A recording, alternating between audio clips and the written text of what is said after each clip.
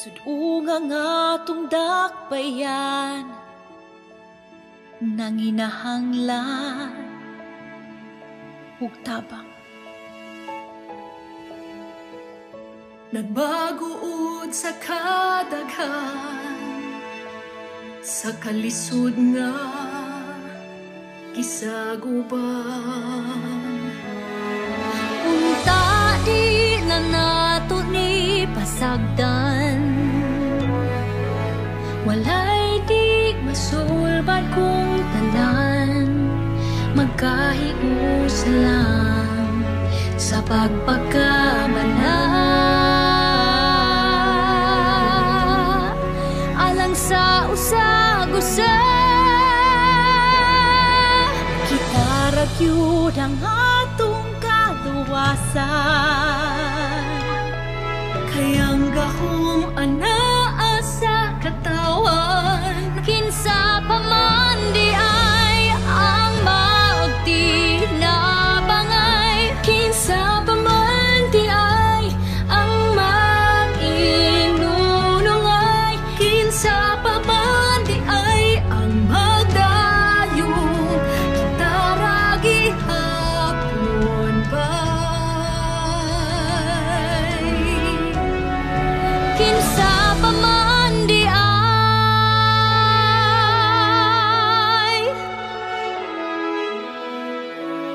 Aduna tay ikong usog nga di mabuntog, di mapukan. Antayon ta gihapon nga mag-abot mo, taliwala sa kalistanan. Bawion ta panginabuhi nga napagaan, balikon ta ang kaninatagang taman nga kaaswagan ni atong dakbayan. Maong giyawhang ang tanan, Taragyud ang atong kaluwasan, kay ang gahom anaa sa katawan, kinsa pa man di ay ang magtinabangay, kinsa pa man di ay ang mag-inunungay, kinsa pa man di ay ang magdayong, kita ragi hapon bay. gamay pa nga pag-ato, Dasig bay, gamay pa nga pagsakripisyo. ikaw kung kita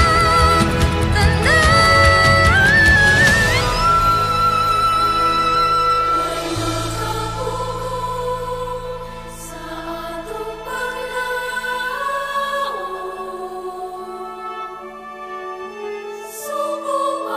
subukan kita ragyud ang atong kaluwasan.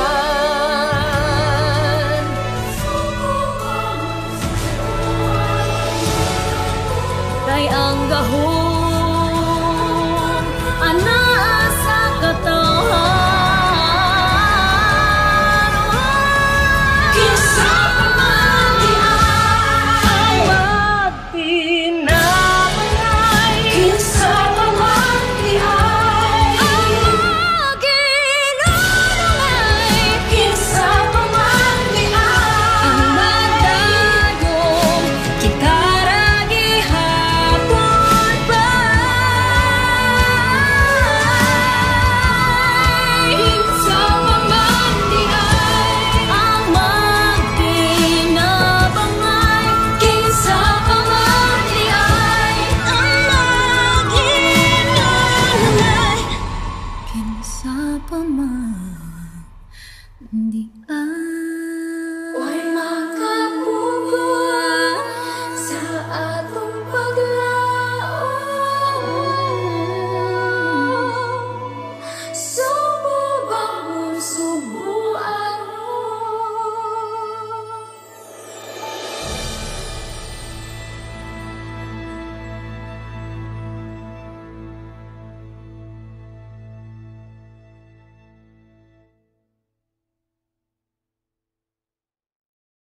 Hi, I'm Ian. Want to live extraordinarily?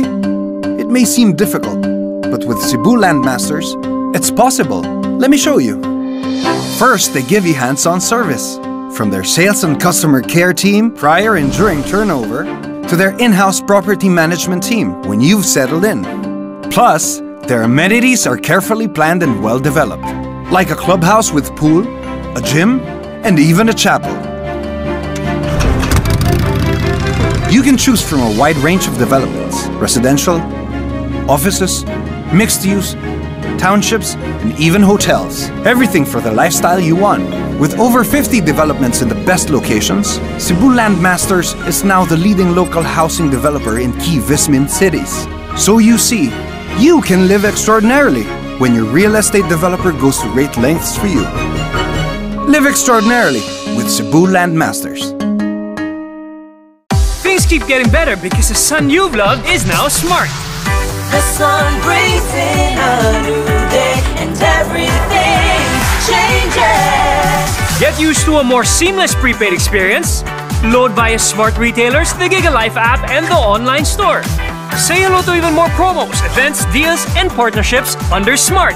Make the most of your Giga with even more Giga promos suited to your needs. And don't worry, you get to keep your Sun mobile number as you move on to Smart, the country's fastest mobile data network. Now you see why?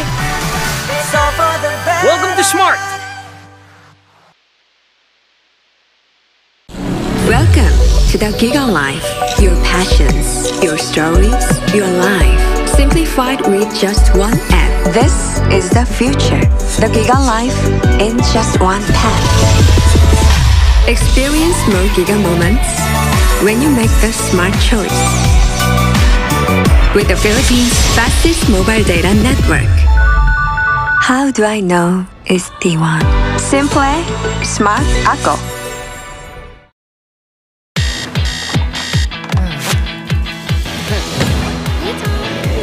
Guys, here, try this. Wait, let's make this extra. Ta-da!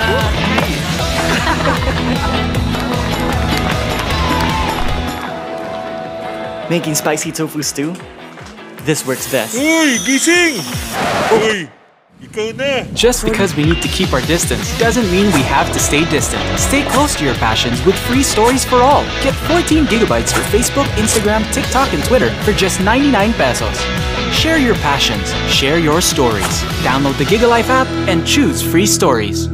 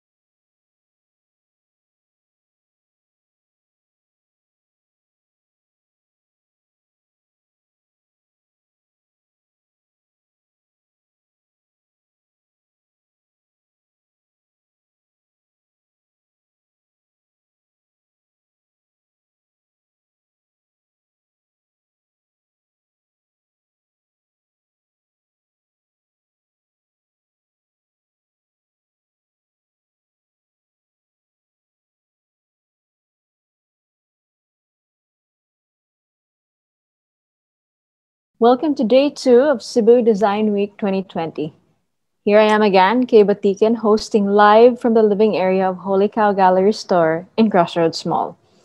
The video we saw just before the countdown features the Cebuano performing arts community as they come together for the first time since the lockdown. Cebu Design Week and the National Commission for Culture and the Arts believe in the local performing arts industry and want to support this sector that has been especially affected by the current challenges. In a collaborative production of Two Tin Cans Philippines Incorporated with the Sinulog Idols Guangming Institute of Performing Arts and Queen Cebu, featuring Monica Cuenco, Ralph Malyarpre, Philip Mangcol, Zayardi Ramos, Coco Cabales, Yesha de La Calzada, Tatos Kuya Brian's Bisaya. Since its conception 3 years ago, Cebu Design Week has advocated for the creative industries and communities here in Cebu.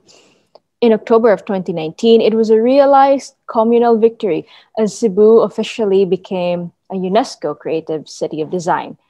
The pandemic has abruptly set back and postponed a lot of what we had planned as a follow-through, however. A design problem. How do we adapt to this new situation and still push through with our plans for Cebu Design Week?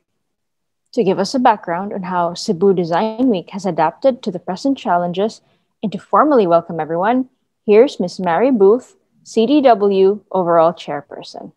Welcome to Cebu Design Week 2020, the Great ReCREATE. Threatened by the economic fallout of a global pandemic, we are called to recognize new paths, identify new leaders, and formulate a new vision. After the pandemic hit, we took a hard look in the mirror and asked ourselves, what are we here for? Our mission is to connect, create, and cultivate a network for design. We decided this year is not the year for us to call a retreat from that mission, especially after we won acceptance to the United Nations Creative Cities Network in November 2019. So, with our now very limited budget, we did what all Cebuanos are famous for, doing more with less. We reached out to our creative network and developed our Creatives in Quarantine, Stay Home, Stay Creative Facebook series, a lively and inspiring series of short videos with stories of creativity and resilience by Cebu designers. We then turned our attention to the manufacturers and exporters of Cebu with our hashtag What Cebu Can Do series. The resulting videos made during the quarantine are a testament to the quality of Cebu exporters. And we continue to expand the world of Cebu design through our affiliation with the Cebu UNESCO Creative Cities of Design Committee. As the virus continued its assault on our capacity to gather, we faced a difficult decision: what to do with Cebu Design Week 2020. Again, we decided that our creative network had ideas to share, advice, tools, and information to get Cebu going again. Cebu Design Week 2020, the Great ReCREATE, was born. We'd like to thank our sister organizer, Cebu Furniture Industries Foundation, Inc., our government sponsors, the Philippine Department of Trade and Industry, the Philippine National Commission for Culture and the Arts, the Philippine National Commission for UNESCO, the Office of the Presidential Assistant to the Visayas, and the cities of Cebu and Mandaue. Our co-presenting sponsor is Smart Communications, and our omnibus sponsor and Cebu Design Week 2020 official real estate partner is Cebu Landmasters. Special thanks go out to Congresswoman Lollipop Uano Dizon for supporting the creative sector of Cebu. More than anything, we want to thank our trustees and the Cebu and Visayas creative community for keeping faith in what we do and supporting us with their creative output. We thank you, our audience, for giving us your time and attention. We hope you will be inspired and come away with some tools for your own journey and go into the world to create, cultivate, and collaborate for a better world. Thank you very, very much for that warm welcome, Mari. She reaches out to us from the US, where she is currently with family. As Mary mentioned, Cebu Design Week has rolled out programs from as early as May of this year. That was in the middle of ECQ for Cebu City. So let's watch this short video. When we started Cebu Design Week, we wanted to connect people, encourage everyone to create, and cultivate the landscape of creativity and innovation.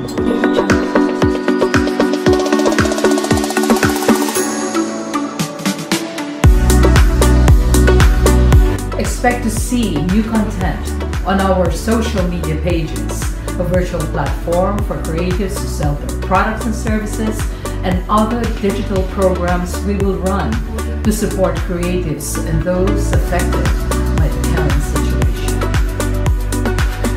CDW 2020 may be one of the most innovative and meaningful undertakings we are going to be doing in a very long time. Connect, create, cultivate. There is so much we can accomplish together as a community. Community rebuilding is indeed what we'll be looking at for this year's theme, The Great ReCREATE. COVID-19 continues to sweep the world in a frenetic sprint for damage control, bringing to the fore pre-pandemic weaknesses and accelerating megatrends at an unprecedented pace. There is a need to assess and reevaluate the role of creatives at large and how, more than ever, design and the arts are essential to moving forward. Cebu Design Week aims to spotlight key pivot elements from different angles, all relevant to creatives from any industry. Under the overarching theme, there are 5 sub-themes for the Design Summit sessions. Asa na si Lapu-Lapu, or Where is Lapu-Lapu, which was yesterday afternoon. It was very intense and it really warmed everyone's hearts. Today, taking from that, we will be tackling opportunity from adversity. The morning session will involve individuals and creatives, which will be our current session. And this afternoon will be organizations and enablers. So it's a more macro view.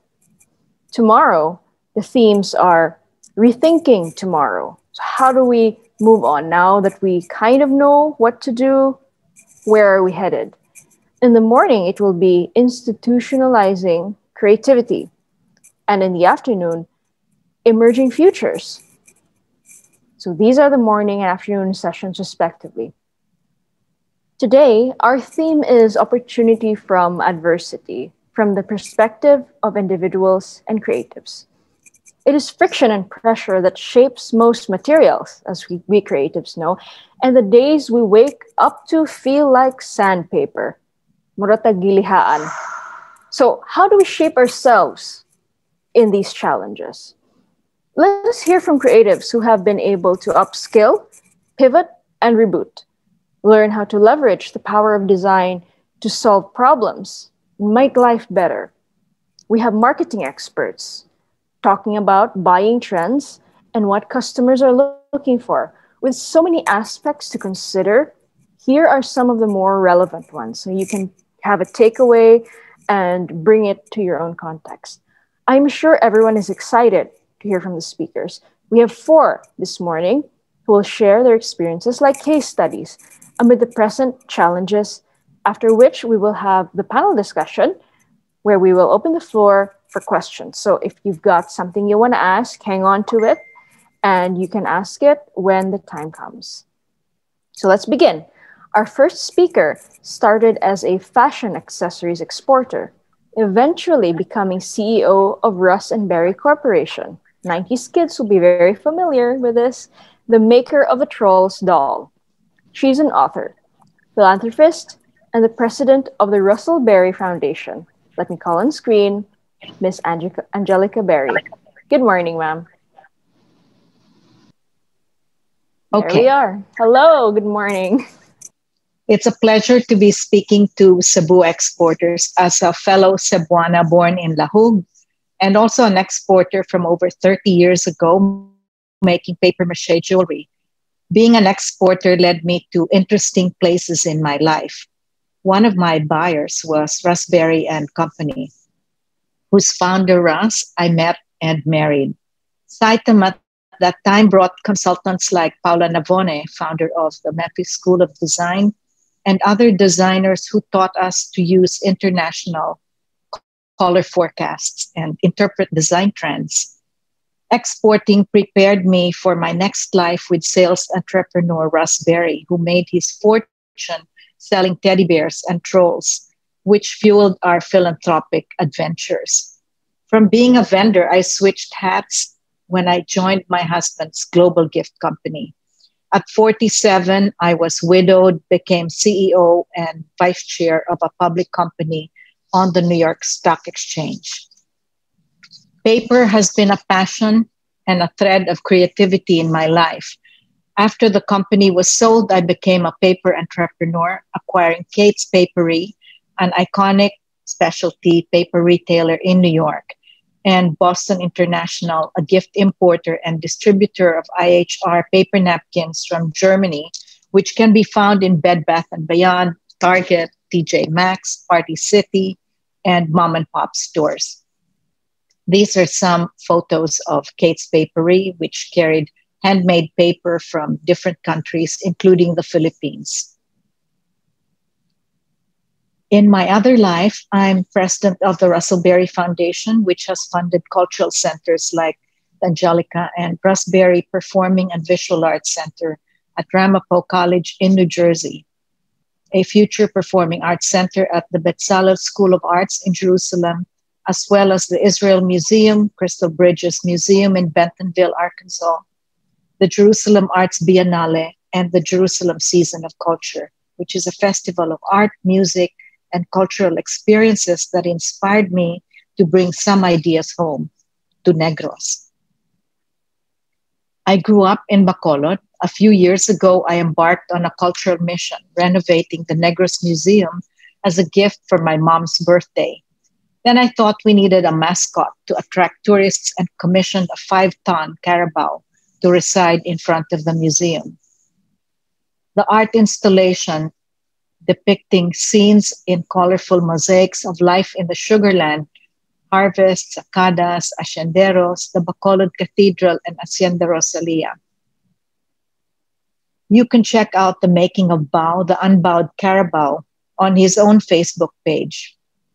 My cultural journey continues with the launch of the Negros Season of Culture. On November 5, a digital platform connecting cultural organizations with the heritage and history of the province, woven into a cultural narrative of our traditions, handicrafts, local cuisine, heritage homes, cultural experiences. I hope this effort will translate into a regional brand.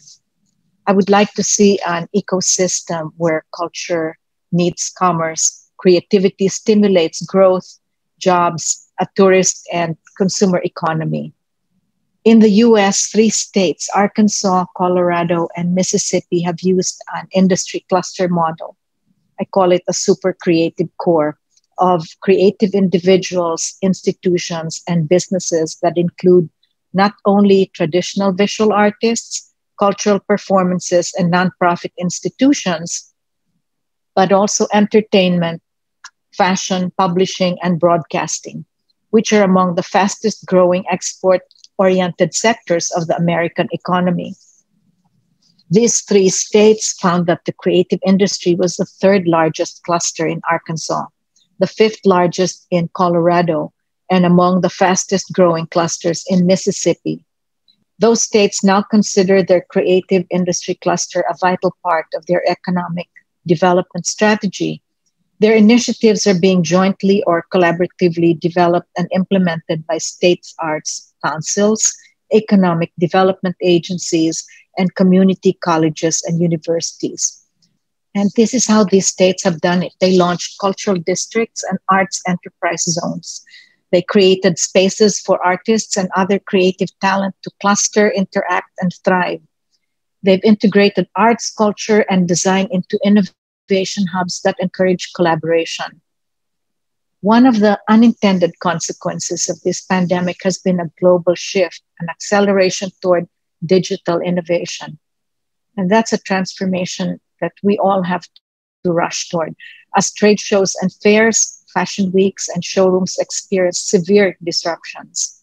We have seen Fashion Week and Miami Art Basel and even CITEM pivot to a virtual model.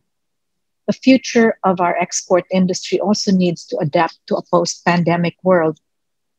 Transforming Cebu with its existing critical mass of creative talent and industries into an innovation hub requires an infrastructure for online business.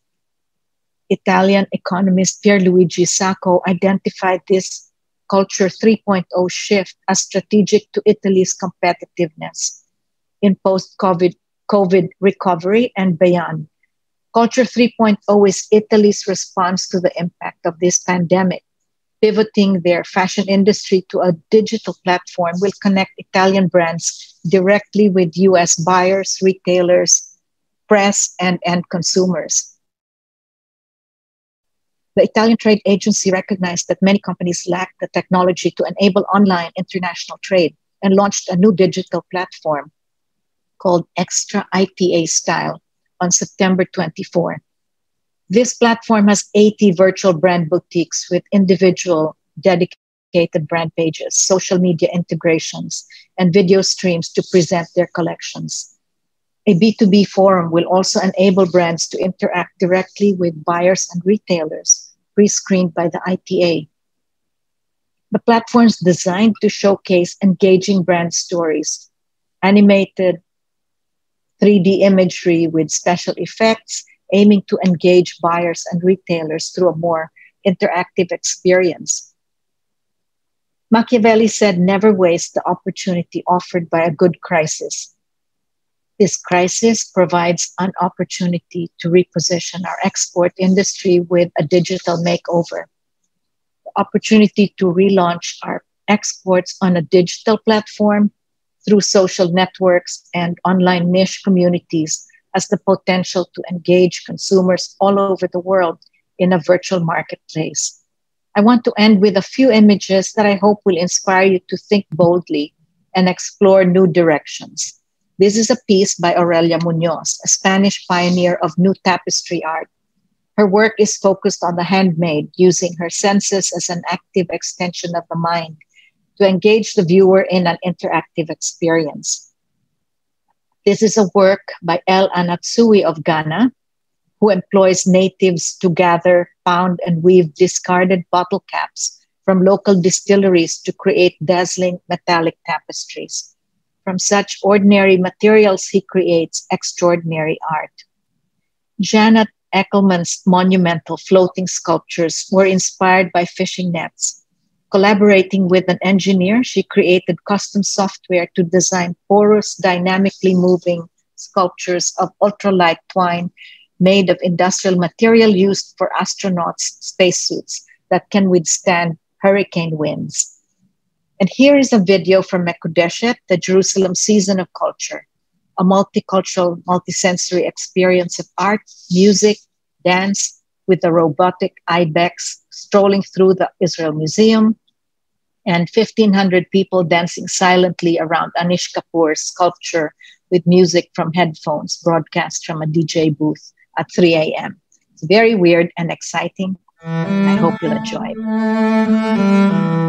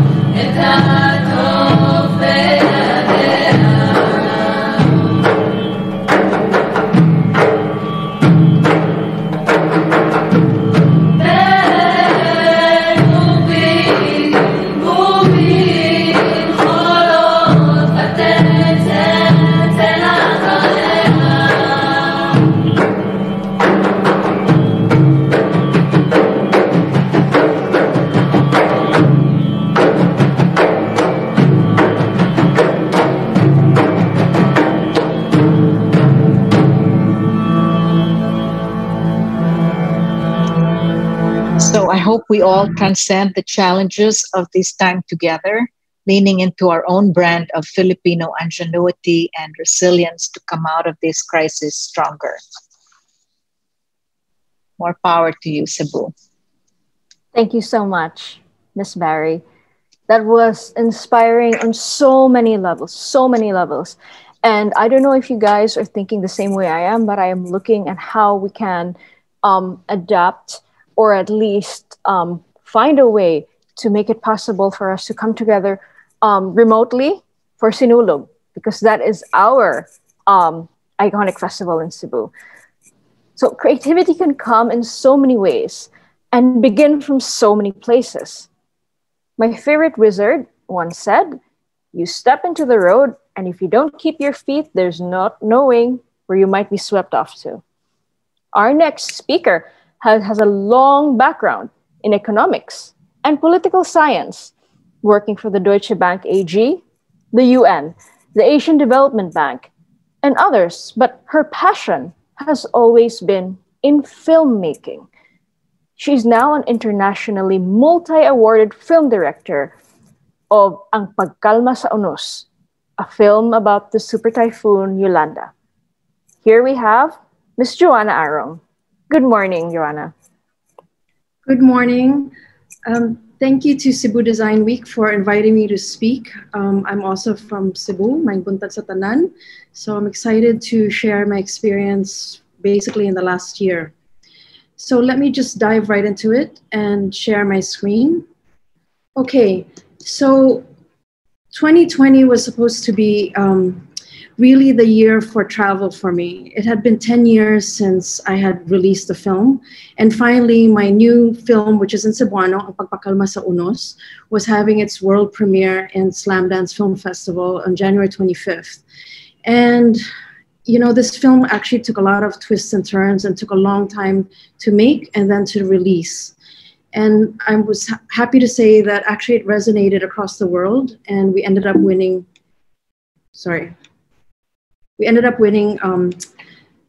the Grand Jury Award for Short Documentary.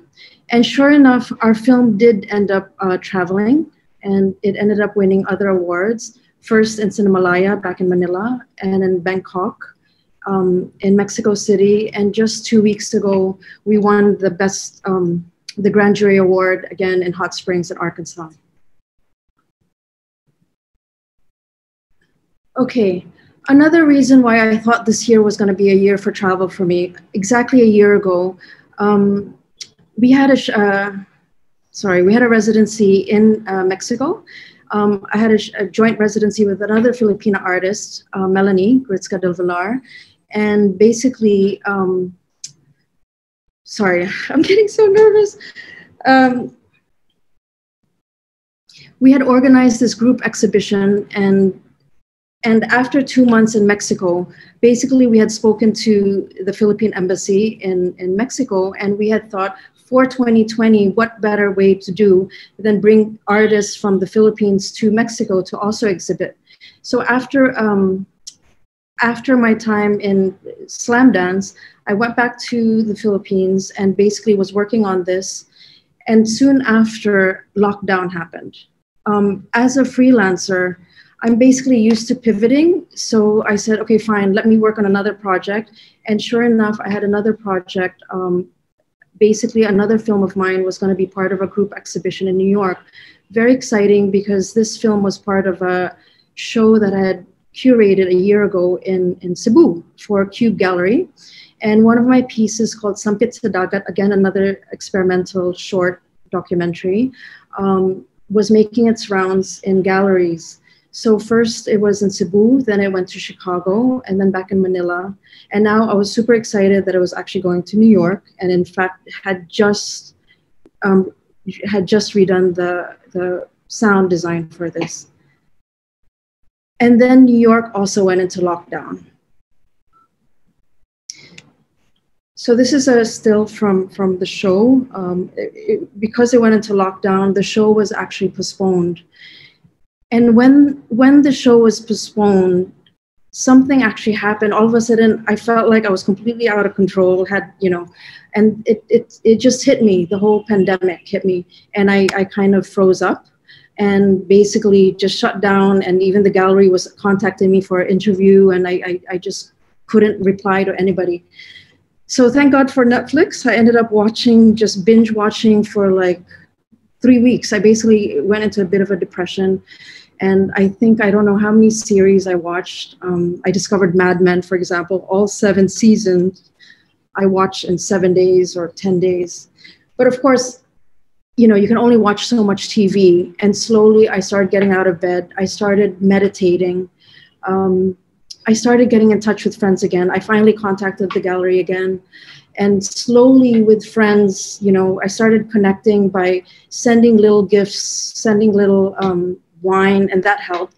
And then we even created a movie club. So with friends all around the world. So we'd meet every Sunday at 9 p.m. And that was a way to really connect again. And of course, we barely talked about movies. It was just about, again, just connecting. And soon after, I also came across this photograph, and it was in The Guardian. And basically, it was on these medical workers in Laguna, in St. Jude's Hospital. And something clicked inside of me. Okay, you know what? I have no control over what's going on, but let's see if we can just contribute in my little way. So I contacted 2 friends in Europe, and we started a GoFundMe page. And I decided to put my first 2 films online for free for voluntary donations. And within 2 months, we were able to raise $173,000, and this went towards PPE. And we donated this to a local NGO called Towns, and basically they were distributing PPE throughout the whole country. And around the same time also, my new film called 116B University Avenue, Rangoon, was accepted into this international pitching forum. And again, I was starting to connect to different colleagues around the world, to colleagues in Docks by the Sea in Indonesia, as well as mentors in New York. And while we were preparing for this pitch, I realized, because then, the whole talks, okay, how are you going to film this? Because this film is basically about Burmese writer in exile who is now based in Europe. And we were supposed to film her as she was launching her Burmese translation of her book called Irrawaddy Tango in Myanmar. So when I started thinking about this, how are we going to, our protagonist, she's a little girl that's being carried in there, and she's now in her 70s, and there's no way she's going to be traveling anytime soon. So again, I hit the pause button, and I ended up thinking, how am I going to go forward with this independent film career? So I spent a lot of time on my little balcony here in Salcedo Village. And sure enough, truth be told, 2020 did indeed become a year of traveling, not physically, but traveling within. I started reassessing my past, started reassessing, everything, dreams, passions, experiences, friends, family. And slowly the dots started connecting. I went back to basics. What is the most important thing to me? And it's actually creativity. So then for me, knowing that creativity was important, I decided to have a little bit more discipline. And even though my film, Ang Pagpakalma sa Unos, is traveling, I said, okay, admin work was going to be relegated to the afternoons. And in the mornings, I just wanted pure creativity, writing and whatnot. And so the dots started connecting. And so when I thought again about, so my film company is actually named after my second film, The Old Fool Who Moved the Mountains. And when I thought about the last 10 years, because it's been 10 years since I released the film, I started thinking, okay, what other stuff have I actually done? And so I thought, I've actually branched out from film in the last 10 years. And, I've had a lot of different creative collaborations, whether it's in graphics, exhibitions, space design, and even a scholarship initiative in Tacloban and Giwan called Escuela Hayan. And when I thought again about it, what really connected all of this together is storytelling. and also the spirit of the old fool. So for those of you who don't know who the old fool who moved the mountains is, it's an old character in a Chinese fable who basically had this vision. He had these two mountains covering his house, and he wanted to move forward. And he said, you know what, this is really, he had this vision of moving these mountains away. So he started picking at these mountains, and the wise man said, oh, you old fool, how can you move two mountains away? But he kept going, and he kept going, and he inspired his sons, and then his grandsons, and then his neighbors. And then eventually he inspired the two angels as well, who ended up helping him move these mountains away. So I think for me, that's really, you know, something that I still hold on to, even especially in these days, in these trying days. So on that note, I would like to share the first minute of my film, The Old Fool Who Moved the Mountains, just to reiterate this little story of the old fool.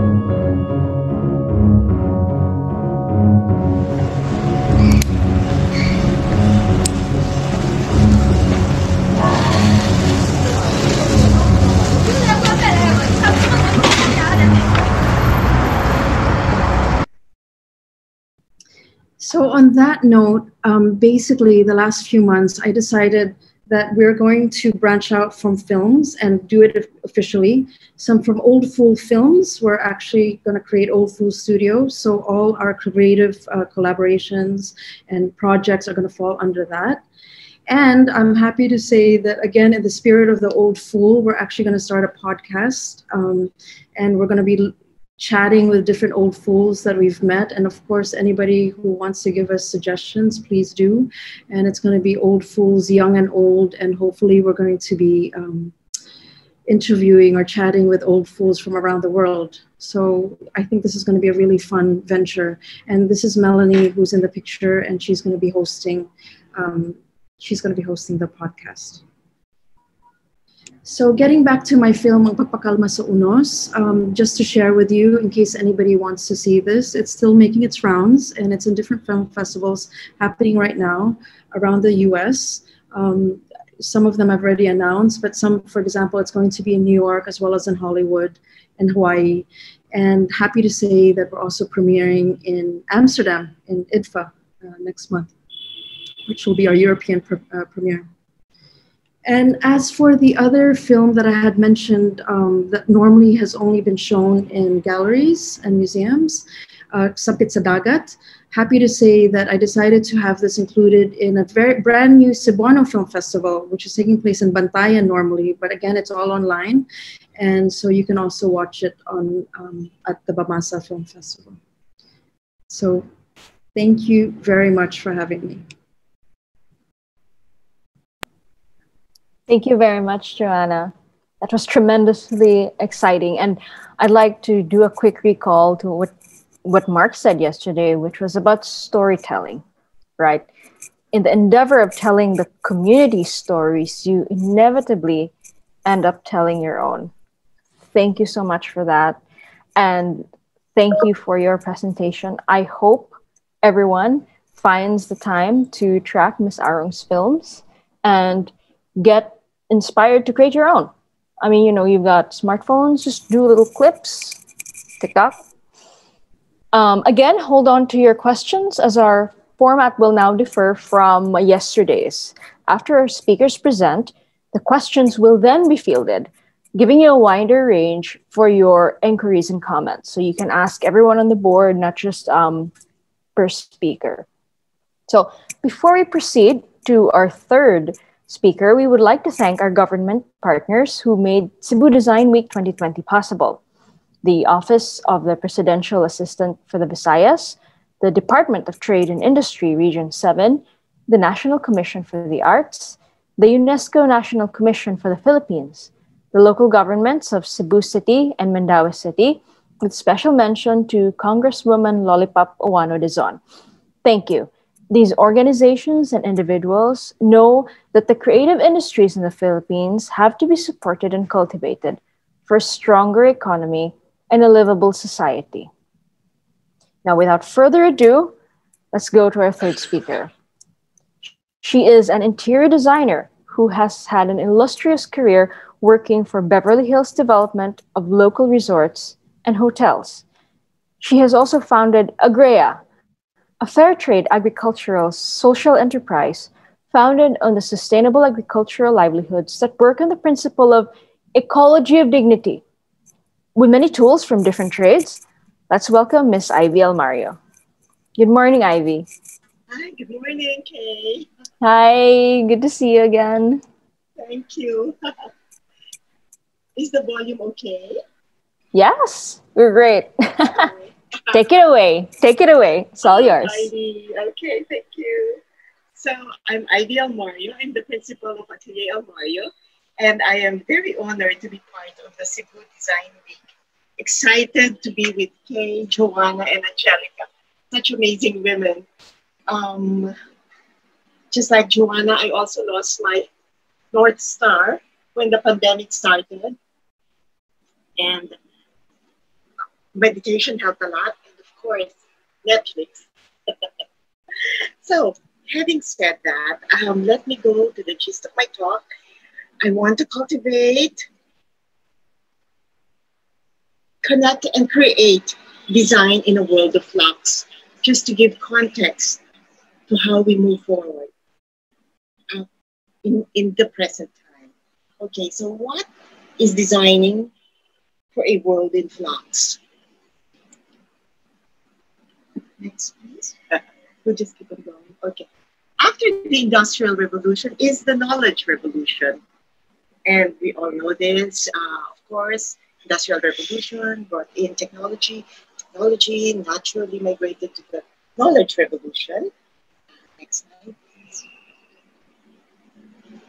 But because of the internet, knowledge is no longer a privilege for those who study it. The world is truly in flux. We are all on the same page. There is no more hierarchy.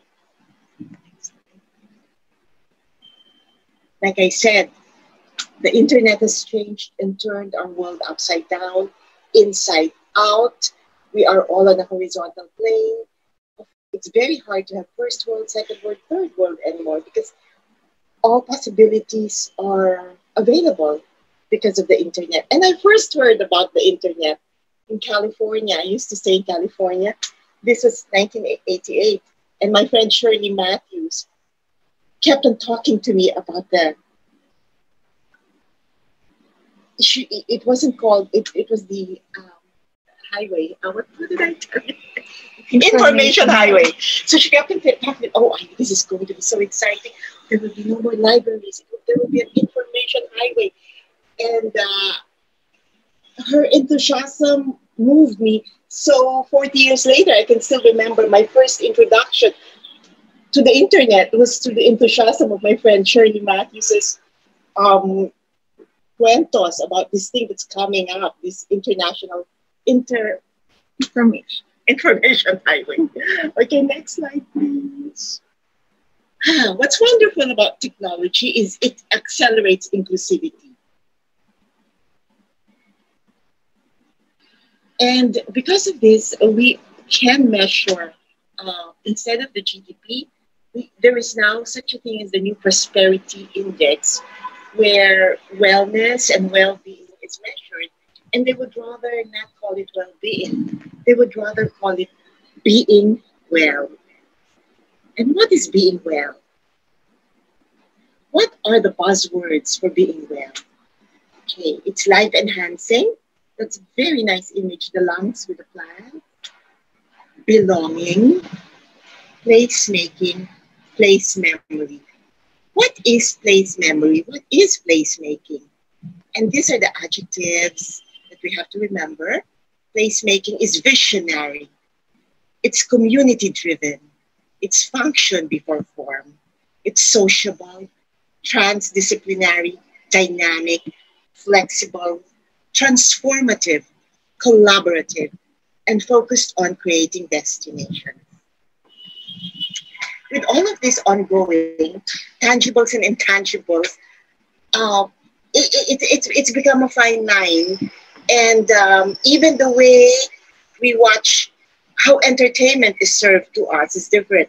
With Netflix, YouTube, even the way we engage with music has changed because of Spotify. Everything's now intangible. So we have to look at these lenses when we invent ourselves or when we adjust our services to this new world. Next, please. Okay. One of the things that is obvious, and I hope we all felt it, especially during the lockdown, that commercialization is on its way out. With our awakened consciousness, there should be an abundance mentality. And we can easily pick this up from the millennials and their values. Millennials value experiences. They value the element of trust. And this is most important. Earning a living is fine while being trustworthy. Whether you are a millennial or a phillennial, one who feels like a millennial, our shared experiences through technology, travel, and commodity make us, like milk, homogenized. Cannot see. How do we remove the thing? Identity has become fluid. The context of identity is lost. There's a word now, McDonaldization. You know, and what is that? You'll know if I tell you it's K-pop, it's fashion. You can be anywhere, and you know the same casts of characters are there. There's the Uniqlo, there's Zara, there's H&M, there's fast food, fashion. It's one size fits all. So therefore, we have a very important role because the creative industry is the maintenance mechanism of our culture, the substantive aspect of ourselves as Filipinos. Our family, our value system, our language, we have to preserve them. Then again, of course, we cannot ignore the big world outside. So let's just all be global. Let's keep on looking global while we are thinking local. Local in design context lies in dynamic transformations, which must be both globally appealing and regionally accepted. So we are going to share with you some of the work we have done in our studio, and we hope that illustrates what local is. This was completed in 2014, and we did this with fellow Cebuano. We worked very closely with him, Gallego Architects. This is with Ed and Mirella. So this is for the Astoria, Palawan. Ed, for his convention center, he picked up on the mangroves, and so the mangrove cutouts is the skin of the convention center. For ourselves, what we did was we just recycled form wood and used that as the back wall for our villas. So, yeah, we used a lot of timber. Instead of it being thrown away, we just recycled it and added lighting. I think the boats, the racing boats here came from Ina, Gaston. I'm sure it did. So next, please. Okay, graphics that allude to the elements of water. Why am I showing this? Because everything here is proudly Philippine made. The tiles are from Machuca. Furniture is from Pampanga because this is in Palawan, and of course the recycled coconut form number. We're very lucky to have very close friendship. It's been a 2 decades friendship with the Nang family, Jeffrey and Vivian Nang. So we are the in-house, we're the resident designers for them. We do all of their Astoria. So this is the Astoria current in Boracay. Yeah. So here the design is playful and kinetic. Just wanted to show you because this is a collaboration again. We work here with Vito Selma from Cebu. So the furniture here is both from Cebu and Pampanga because we always tell our clients that our last resort would be to import from China when we have very, very talented craftspeople, furniture designers. So our studio is very collaborative. So that's why I wanted to show you this because this is indeed a true collaboration. Next slide, please. Current represents an electric rush, feeling that is bold, bright, and contagious. Wanted to share with you why the colors are bright because Vivian wanted to own color. Her narrative is, if you think Astoria, you think bright, you think color. So that's why she never, and my sister Cynthia's favorite thing is bright colors. She's truly a happy person. So that's what we do. Okay, this one is in the works. Again, working with Edgar Diego. This is for the Dusit Princess in Boracay. So what we're showing you is a presentation that we did during lockdown. Happy to tell you that work didn't stop. Luckily, work just continued for us. So a laid-back retreat inspired by Boracay's version of the very famous Ati-Atihan Festival in Calibo. This is our sense of local. Looking forward to working with weavers because what we wanted to do was the back wall was going to be a mobile tapestry. They were going to be on rods and they were going to be changing. So you're always seeing different images. But these are inspired by the Ati-Atihan masks. Here's another close-up view of that concept. And okay. So our challenge, how to be on point, just like our neighbors in Asia, we have to truly embrace technology while we save and preserve our local crafts, our local arts. And we have a lot of them to be proud of. In the spectrum of whatever we create, sustainability is a must. Like Joanna says, we find our soul when we go back to basics. And in America, vintage, and hopefully in Europe, vintage is making a great comeback because found objects are your most sustainable resource. And the other thing we picked up from Tokyo is,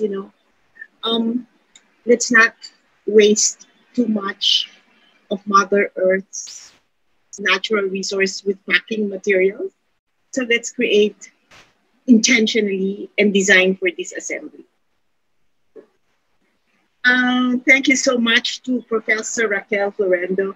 She really, in one of the talks where I was a speaker with her, she shared these insights and I mined it and I'm sharing it with you. Thank you po. I'm Ivy Almario with Atelier Almario. Good morning. Thank you so much, Miss Ivy. Thank you so much. That was all your projects are so inspiring. I love that you emphasized sustainability because I feel that, who's going to clean up our own mess? Kita, right? Exactly. So thank you, your amazing work ethic and empathy that you bring to your work, both as an ID and as a founder of Agrea, is inspiring on so many levels.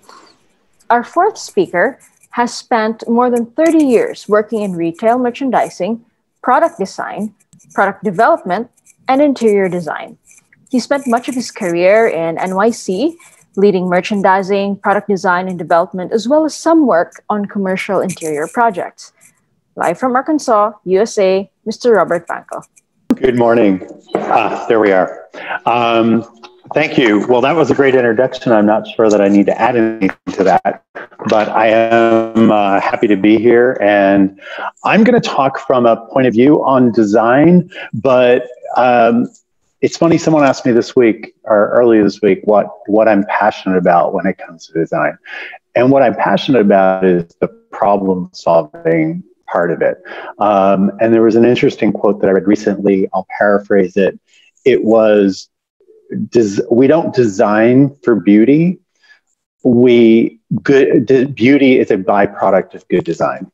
So how I'm going to present today is really about some of the lifestyle changes and the functional changes that we've had as a result of the pandemic, and what those opportunities might look like. Before we move on to there, I just have to say it's interesting what a small world it is, because it's someone that I knew from the Cebu vendor community, Lori Bocaron, I could pronounce that incorrectly, who contacted me about doing this. But then I realized that our moderator, Tobias, taught at Pratt, and that's where I did my master's. And Angelica and I have had a little side chat, because when I first started my career, I was in toys, and I remember the company, Berrie. And then she just mentioned that she does work with Crystal Bridges, which is right here in Bentonville, Arkansas, for those of you who don't know.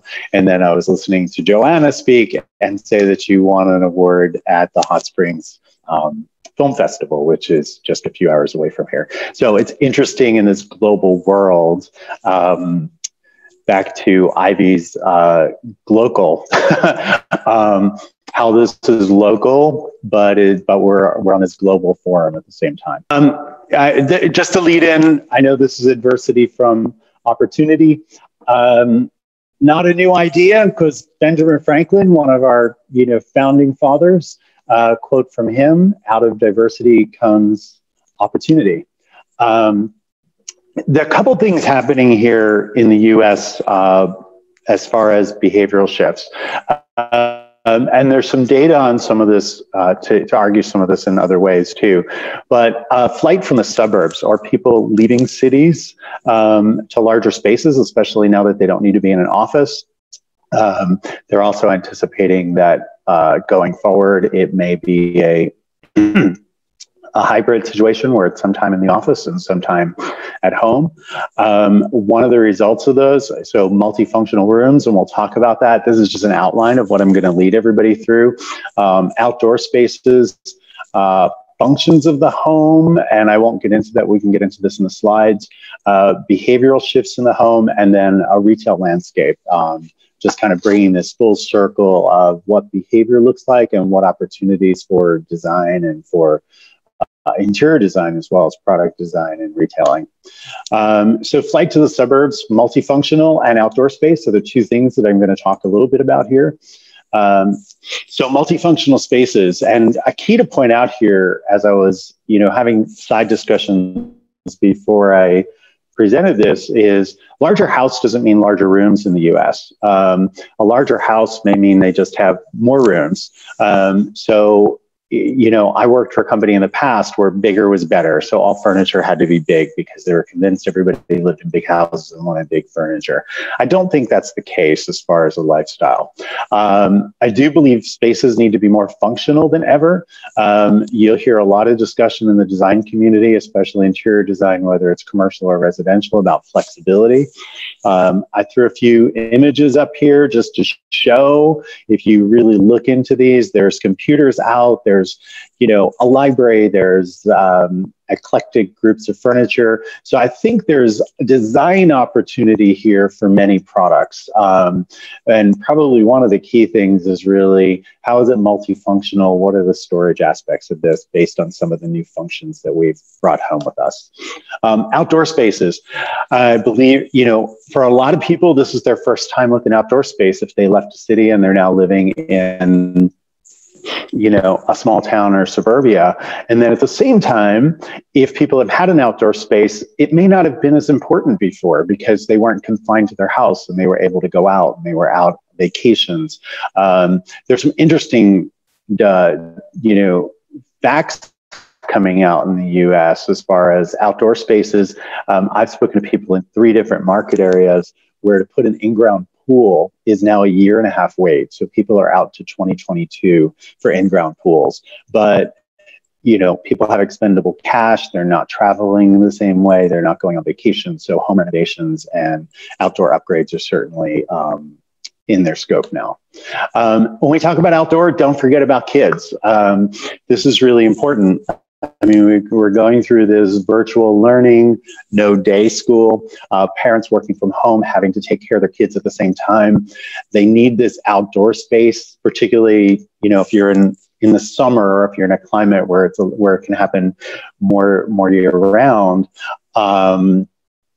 It's how do the kids get a space outside? What's the respite for parents and kids as an outdoor space? I think there's a lot of opportunities here, you know, tents and playhouses, which I'm showing. There's also climbing walls, tree houses, outdoor stages. There's a lot of things here, and it's how do we keep kids actively engaged? I think kids are losing a lot by being at home. The socialization aspect is missing and the creative aspect is missing. So what I'm calling functional shifts in home. So activities that we're not used to doing at home on a regular basis. So work from home, virtual learning, wellness. And I selected this picture because it probably looks like my desk at a normal time of the day, stacked, and I'm probably not wearing a tie. So the open floor plan, as we start, and as we start to dig into some of this, is really from an American point of view. The open floor plan has been, you know, really the trend for a couple of decades. And I'm hearing a lot now that this may not be conducive, that people are working from home, doing Zoom calls, they have kids being homeschooled. So there really is in some of the real estate markets and new home development, people wanting spaces where they can retreat and find quiet time, or flexible spaces. So how can a room open up and then close for some privacy? And I think, so by the way, my interior design business, we're more focused on commercial office spaces, and in the office space, the idea of flexibility, how do we open up spaces? How do we create smaller meeting areas when we don't need large meetings? That, you know, that's becoming a real buzzword. So the big question here is, you know, how will design and architecture respond to the new functions of the home based on, you know, the typology that we have now, which is the open floor plan. Work and learning, these are 2 of the big functions that have moved indoors or into the home. It's like overnight, people were working from home and they had children going through virtual learning. And this literally, like, people were on work on Friday, and at Monday, all of this was in their house. And I grew through some images in here. I think this is, you know, it's a beautiful space, not typical of most people, but where there's a workspace for kids, there's a lounge area, there's obviously music and books. So again, that idea of multifunctional. One of the things we don't think about, and this is more in houses than, say, condos in the US, is the thresholds, and thresholds is containment. So this is really the entry to the house. And I was doing some reading, and I added this since I originally did the presentation, because this is becoming key as people come into the house, people leave the house, right? Things have changed. All of a sudden, there's masks, there's sanitizing, there's some people wanting to take their clothes off or parts of their garments off and leave them in the entry, go right to the laundry and not walk through the house with them. There are a lot of stories about this with, you know, essential workers and medical workers not wanting to bring COVID home to their families. So they were changing in that area, putting their clothes in a bag and going directly to laundry. So I think there's a lot of opportunities here, storage, organization. As we talk about interior design, it's what are the surfaces that can be easily cleaned, disinfected, sanitized. And then again, I'm mentioning, you know, space for mask storage and sanitizing, whatever that looks like, if it's wipes or gels, but how do we do that? Work from home, there's a lot of data, surveys with employees, and the one I found recently was 62% of workers prefer to have a hybrid work from home and office in the future. That's opposed to 12% who want to return to the office and 25% who want to stay home 100% of the time. So it really is, if employers are listening to employees, it seems that we will go to some hybrid situation going forward. That's going to have huge impacts on the commercial side, and I could give you a whole hour on commercial design and how this is influencing that. But it's going to have a huge impact on homes, and it's how do we have dedicated workspace? How do we have quiet space? I put these two on this slide specifically because these are small spaces. Not everybody lives in a big space. And I think, you know, in the US, there's a misunderstanding, I think, from foreigners, people from overseas, that think we all live in big houses. And that's not true. That's not true if you're, it's not true in cities necessarily, and it's not always true if you're outside of a city. Love the image on the right because that's obviously something that's flexible and can be transformed. So work from home, again, it's some of these are more about how do you have some of the needs, again, coming from the residential and the real estate market are how do you have workspace for two people? Because normally you have two working adults. They need a space to work. And that's the main concern here. And I added this at the bottom. Don't forget about opportunities for technology. So whether it's lighting, headsets, the lighting can be integrated into the office space so that now that we're on Zoom calls a lot, that lighting can be good and people aren't in shadow and look horrible. Little side note, I saw something recently, there was an article recently in the Wall Street Journal that people are probably more women, at least that's what they were talking about. There's an increase in Botox injections because people are on Zoom calls and realized that when they're how fatigued they are, and that when they're out and they have a mask on, everyone's looking at their eyes and their forehead. So I thought that was an interesting, something interesting as well. But I think technology is a huge opportunity here. Wanted to show some things in there that were a little out of the ordinary. So work from home becoming work from anywhere. And Tobias, he sent me an interesting email to challenge me on this, to explain this. So in the US, particularly if you're in the middle of the country, there's a lot of people, RVs is a recreational vehicle, it's a camper. There's a lot of people who take campers and drive across country. And when our lockdown ended in May, the sales and the rentals of RVs went through the roof. And Thor Industries, which makes Airstreams, they had a huge surge in sales in May. I know people who were trying to buy RVs, people who were renting RVs and couldn't get their hands on it. And I've talked to some people where their kids are going to be virtually homeschooled. They can work virtually. So like, why not hit the road instead of staying in my house? And then for people who are really thinking differently, and again, outside of cities, I wrote on my notes here, the she shed has been replaced by the office shed. And I'm not going to explain what she shed is, but it was basically a shed in the back of the house. And it was the woman's room where she could go and relax and get away from everything. But sheds being installed as workspaces now. So I think there's some really fun, unique ways that people can rethink this adversity. Virtual learning, that top picture is probably where most of my friends are with kids. They're trying to take a Zoom call, they're trying to take a phone call, they're working on the computer, and the kids are grabbing at the hair. I think this struggle is real.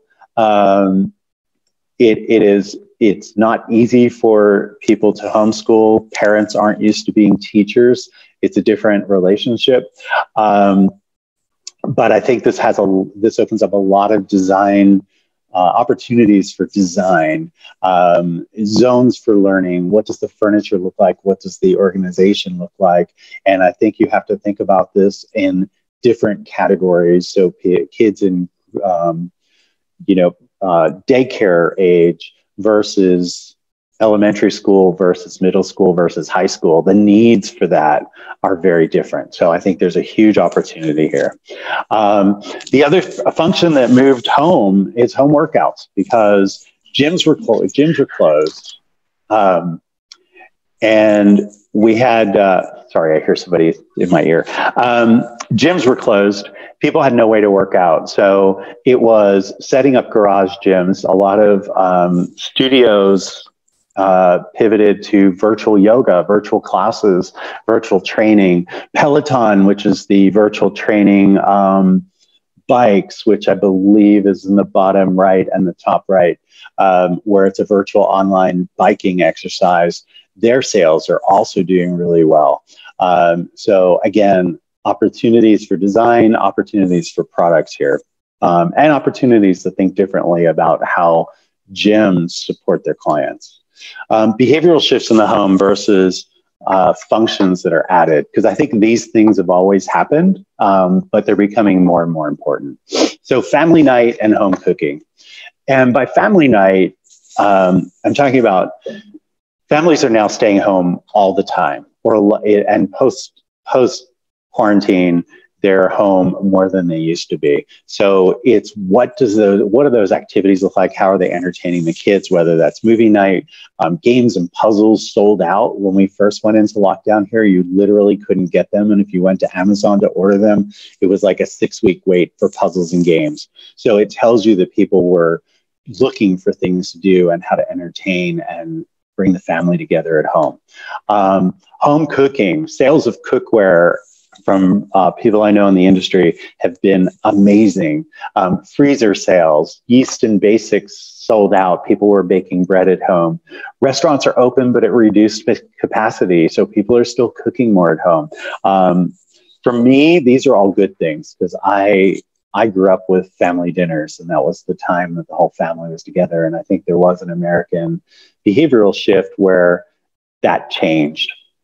So retail landscape, I'll go through this quickly because I know I'm over right now. The big takeaway here is that e-commerce is winning. And this particularly, because I know I was taking this from a home point of view. I think the takeaways here are that Home Goods and Wayfair are the top of mind destinations for home, and Williams-Sonoma for the gourmet end of that. Wait, is that up? Sorry. Yes, sorry. And the other comment here online, e-commerce. Someone I know who's in e-commerce at Walmart, which is based in Bentonville, said that they had to implement 5 years worth of strategies in 5 weeks when everybody went on lockdown in order to get e-commerce to grow and work. So that's pretty amazing that the idea of e-commerce growing was condensed in that short period of time. A lot of shoppers who weren't convinced they could shop online before are shopping now. I think the challenge here is going to be, how do you keep them? Will they continue to shop? And again, just throughout some growth, Walmart 97% increase in e-commerce, Wayfair Target 195, and Wayfair 83.7. So for those of you who don't know, Wayfair is the place in the US to buy furniture online, and it's at all levels. It's from low end to high end. There's some high end people that won't deal with them. TJ Maxx, which I think some of you know, their sales are down. They do not do online, so they haven't been able to make that. So they're slowly making it up. And the bottom thing here was a little statistic from Brick and Mortar that incorporates e-commerce. This is from a particular platform that supports this, but they were seeing an average of 317% increase versus 123% last year from April through June. So those are pretty strong numbers on e-commerce. Some things to consider on e-commerce: the categories of furniture. What do people need? I put RTA, so ready to assemble furniture. ease of assembly is important. And then the other thing that's really important and a takeaway here is how is it packaged for UPS and ground services so that it avoids extra freight costs. So conclusions, all the things that I just said, focus on new functions of the home, outdoor, home office, virtual learning, family events, family dinners, home gym, and then e-commerce, which we just discussed, is ready to assemble so that it fits in a small package, ease of assembly, and then how do we package for parcel delivery versus truck delivery. And I'm closing here with one quote, which is, if design is to be about how we live better, it also has to be about how we survive. And that was in the New York Times in September, and I thought it was just a good commentary on where we are in our world right now. And I have resources here if you guys are going to share that. And that is the end. So I will mute and turn off and turn this back to the moderators. Thank you so much for that, Mr. Panko. The way the pandemic has rewritten the manual of everyday living is still so mind-boggling. It's hard to wrap your minds around it. But your insight makes the uncertain a little bit clearer. Thank you. Our panel discussion follows. We know you have burning questions that you've been keeping since our first very amazing speaker. So you can either type in your questions in the Q&A button or raise the hand button, which is also found at the bottom of your panel. So we can turn on your mic and you can ask your questions live. To help us digest all of the previous 4 talks and to guide the flow of the panel discussion, I would like to introduce our very illustrious stage moderator, who is a member of the American Institute of Architects. He served as professor at distinguished institutions such as Pratt's Institute School of Architecture, Interior Design at Parsons, and was the Dean of SOFA Design Institute in Makati. Let me call on screen Mr. Tobias Guggenheimer. Morning, Toby. Morning. Those wonderfully diverse presentations that represent so many different points of view are going to make it very, very difficult for me to find common ground, but I enjoy the challenge. Thank you. I'd like to start actually by picking up on some points that Robert made. You really kind of grounded us after the more theoretical presentations and the poetic presentations by referring to market challenges, observations, speculations about the future, which may be right, may be wrong, or may be, you know, both simultaneously, more than likely.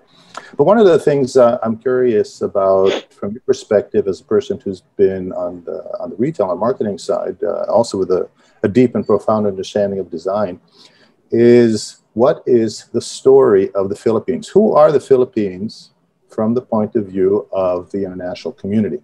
I'm thinking maybe from the perspective of the idea of a national brand, for example. You know, I come from Switzerland originally, and, you know, we have this, we actually kind of commoditized the idea of being Swiss as you know, homeland for efficiency. Germany kind of sells, you know, technical acumen.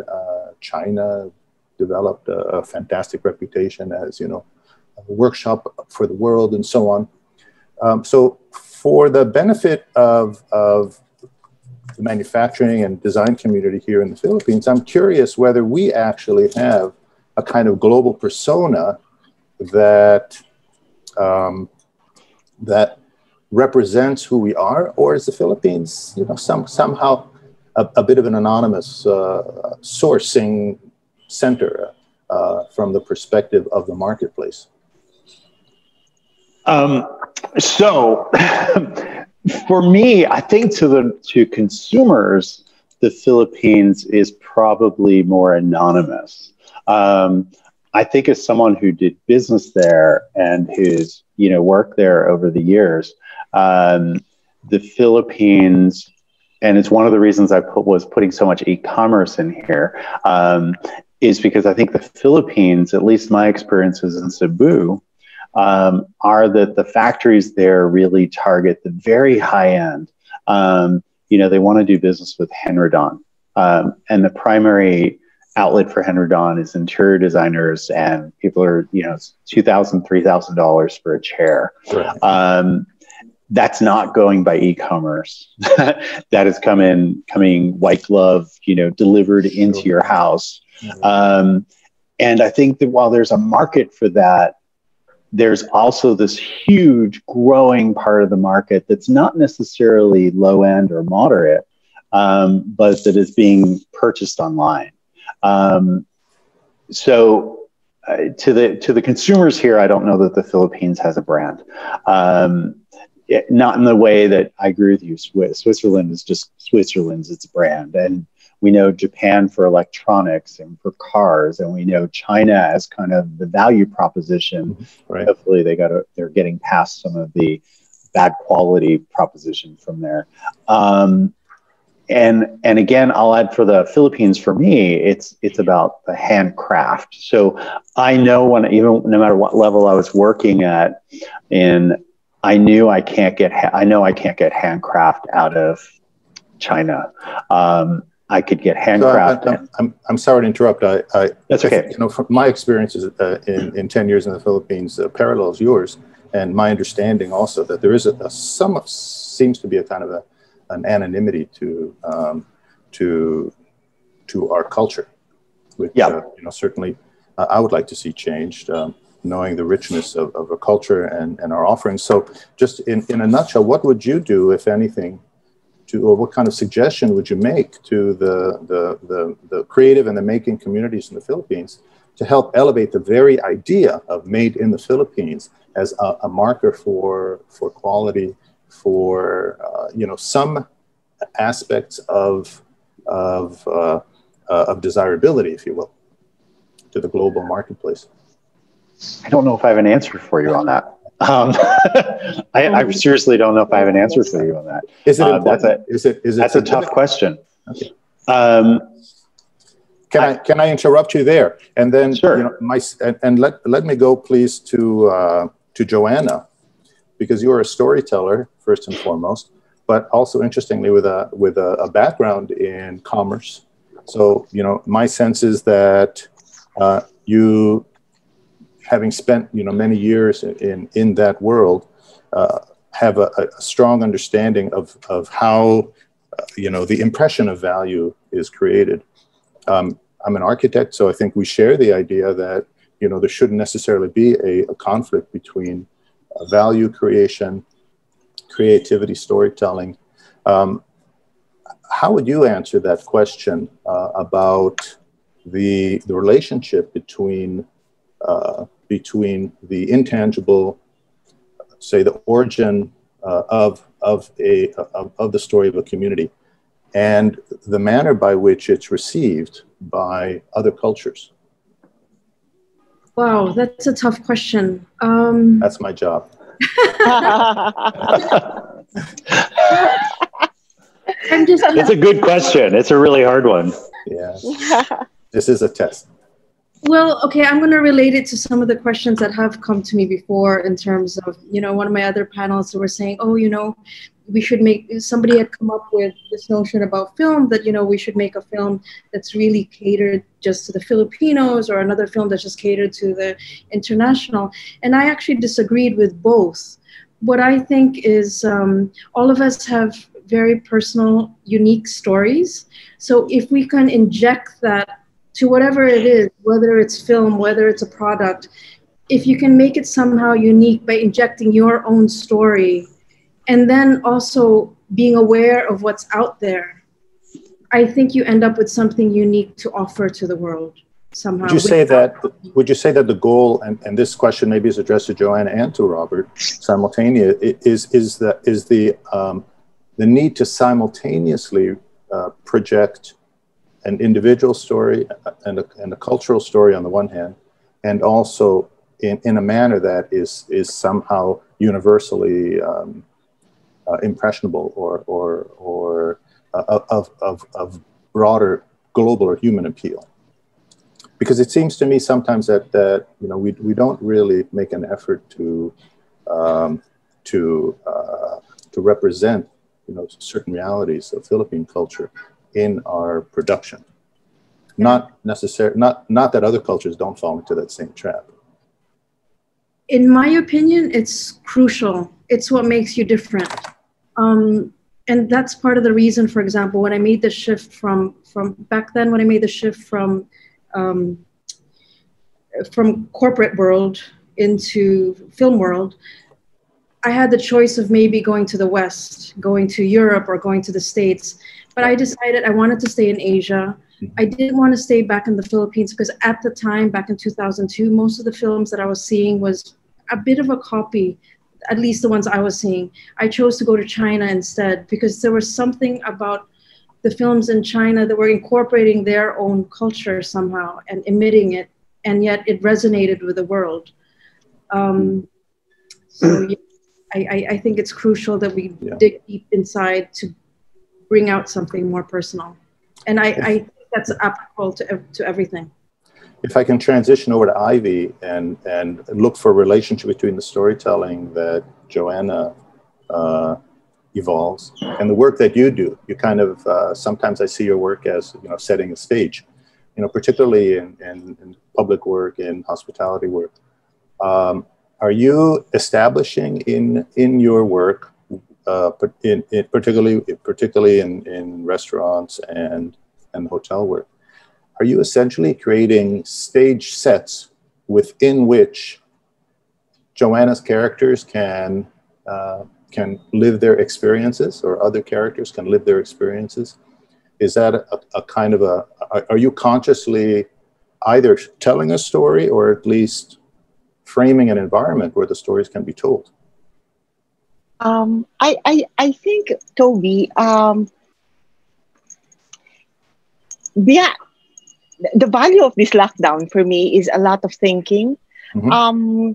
The speed and the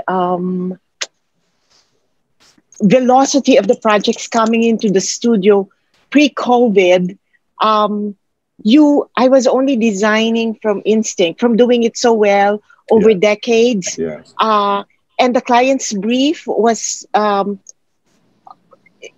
not that, it wasn't archaeological, it wasn't really, it was more commercial in essence, like get the tourists in, so the narrative was very thin. But now, after all of these musings and after going deep into myself, I want to start designing from my subconscious and really be more intentional. That's my most honest question. So I would even like to see the quality of the output of the atelier from here on, because there's so much learnings. Yes. Yeah. So in other words, you are pushing in that direction. It sounds a little bit. Yes, yes, I am. As an architect, I struggle with the same question, and I always thought that was my responsibility to listen to those very meager offerings of the client, and then flesh out the story, fill in the blanks, and kind of curate an experience. And I have a feeling that you've been doing that for a long, long time, very, very successfully. If I can turn to Angelica, one of the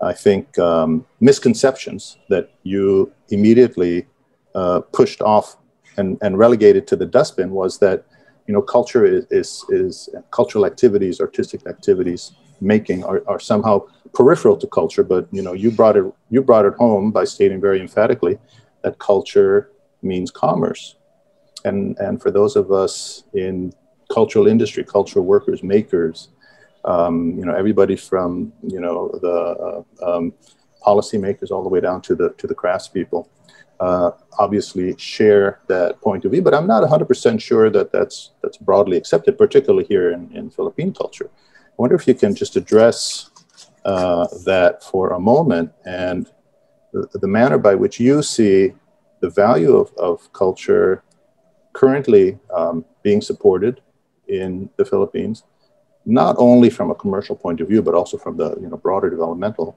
point of view, and whether you see trends that are reinforcing the value of culture in commercial and social aspects, moving in the right direction or the wrong direction. I'm going to give you a global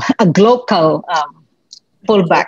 I come from Negros, and I've lived in New York. I've had 5 specialty paper stores in New York. Right. And I was an exporter from 30 years ago. So my perspective is that when we were exporting at that time, this was a very long time ago, the past perception of the Philippine export brand, if there was such a thing at that time, we were beginners, we were so passionate, was that we were the Italy of Asia. That in terms of design and in terms of the artisanship, I mean, people like Paula Navone honed us to be able to do certain things really well and to go for the cream at the top of the market because we couldn't compete with China. And I think the impression of value, the intangible value in this time, the opportunities that people don't want to buy from China. They can't buy necessarily from India. They do not like the goods that come from Turkey, but garments is a different story. But I think that we have to go for what is it that is we can excel in a really high value way. Our problem was always our price. We could never meet quantity and price.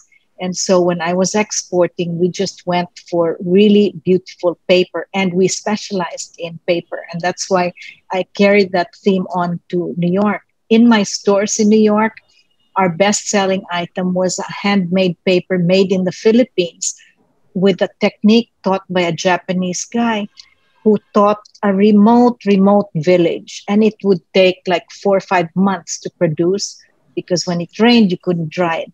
But we could sell that at $25 to $99. And it was making that kind of a craft contemporary, I think, is really important to Robert's point. We're living now in a smaller home environment, but to have handmade paper to wrap your lampshades around, to use as backgrounds or placemats or tablecloths. I mean, these were things that are timeless and that continue to be able to find a price value in a way that we can compete.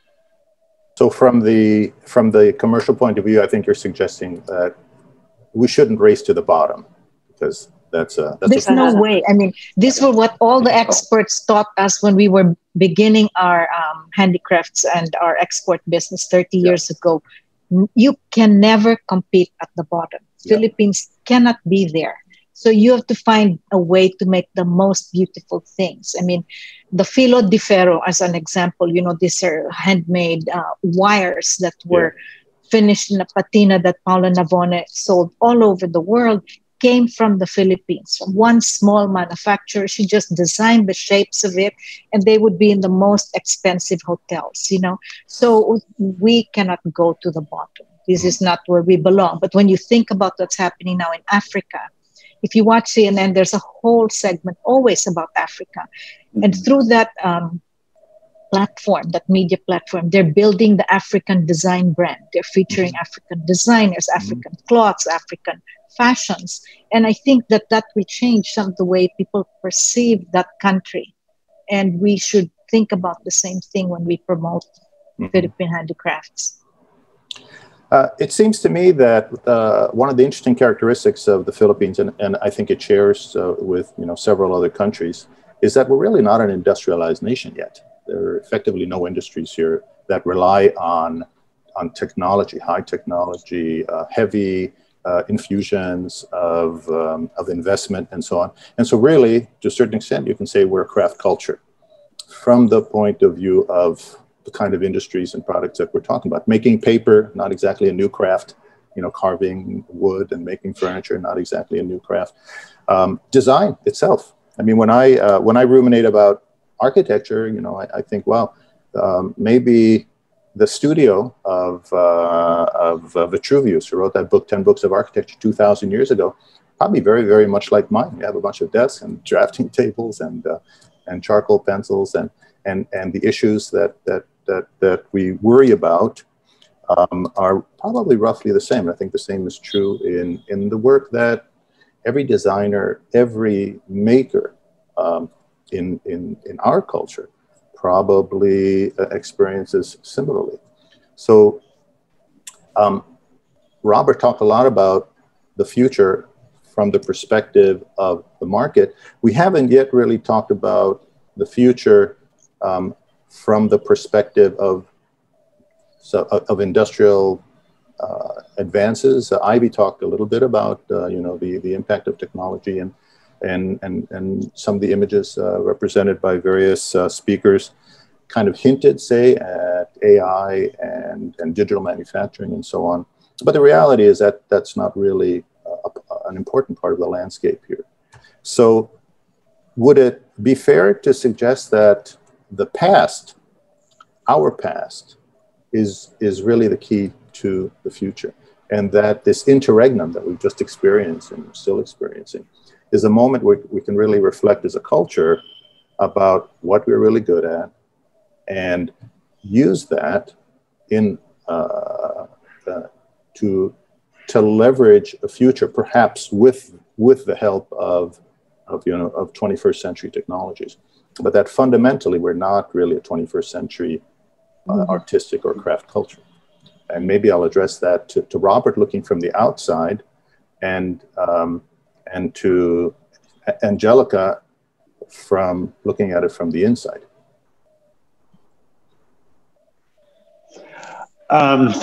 You have tough questions. No, it's good. As I listen to all this, I think we're still back to, what's the perception of the Philippines, and what's your brand, what does it represent? Yeah, to a certain extent, that's true.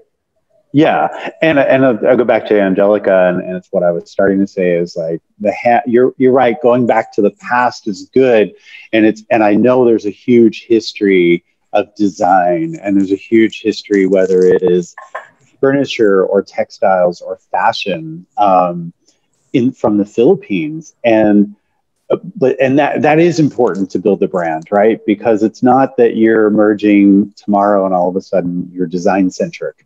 You have a lot of DNA there. It's interesting as you start talking about this, because that little side story, there was, it was Rita Moreno, when she won her Oscar for West Side Story. She wore the dress recently. She was in the Philippines and found out she had to go to the Oscars and bought a dress by a Filipino designer. And that's what she wore. Right. So it's interesting. We're going back to like 1959, 1960 or something. Sure. So it's interesting that as far back as that, you have a history of design and fashion and people recognizing it. I think, much like I agree with Angelica, when CNN does the whole Africa series, it brands Africa. It brands Africa. And I don't know what you guys need to do to get behind branding the Philippines as an amazing center for design. That's really a central question. I'll bring that over to Angelica. Yeah. I'm going to pick up from where Robert ended with a story of a dress. When I met Alice Walton of Walmart, the first story she told me was, my favorite dress is from a gift from my Filipina friend, Joanna Arong, who gave me this embroidered dress from the market. And she wears it to her cocktail parties and everything. And when I think about our brand, we have to go back to our cultural context, as Ivy was saying. We have to, I want to be specific to say that Negros always had like a different kind of lifestyle value. And Cebu has always had this sense of a lifestyle, even in the way they've specialized in furniture. Right. And as far as the past being the key to our future, we have to remember who were the successes in the furniture industry, and how can we bring modern technology, quote unquote, not AI, not robots, but handicrafts that were able to upgrade materials. I think we have to focus on our materials. We're seeing Hacienda Crafts creating woven fabrics that are now resilient for the outdoors. We see the Dawn took their woven furniture and created through German, I think, technology, something to upgrade it for wear and tear outside. We've seen in my time the Capiz industry through a German manufacturer in Cebu upgrade it with resin, so the breakable quality sort of improved, and now you can really make all these lamps that don't arrive broken. And when you saw the Janet Eckelman sculpture made of like a fishnet, that was fishnet that she saw in India, and she just used something else that was upgraded fibers from high-tech industries to do the same thing. And I think we should try and do that and figure out a way to be innovative within our own specialty, you know, while still retaining our own character. Yes, yes. Excellent. Maybe I'm not exactly sure how much time we have before we entertain the questions from the audience, but I want to go over to Ivy for a moment. Talk about something that was mentioned briefly, I think, in the introduction. You didn't really talk about it, but yes. Something I'm very interested in, the idea of your foundation, I guess it is, the ecology of dignity. You know, yes, we have to admit, you know, the difficult truth that there are a lot of inequalities in not only in the Philippines but many countries around the world, and it's not really often that the design community has an opportunity to make a big impact on so say social policy that can help ameliorate that. So I'm very interested in what led you to initiate this effort, and to what extent does it actually, in addition to helping perhaps to ameliorate poverty through fair trade, to what extent does it also support the evolution and the strengthening of design? Okay. Thank you, Toby.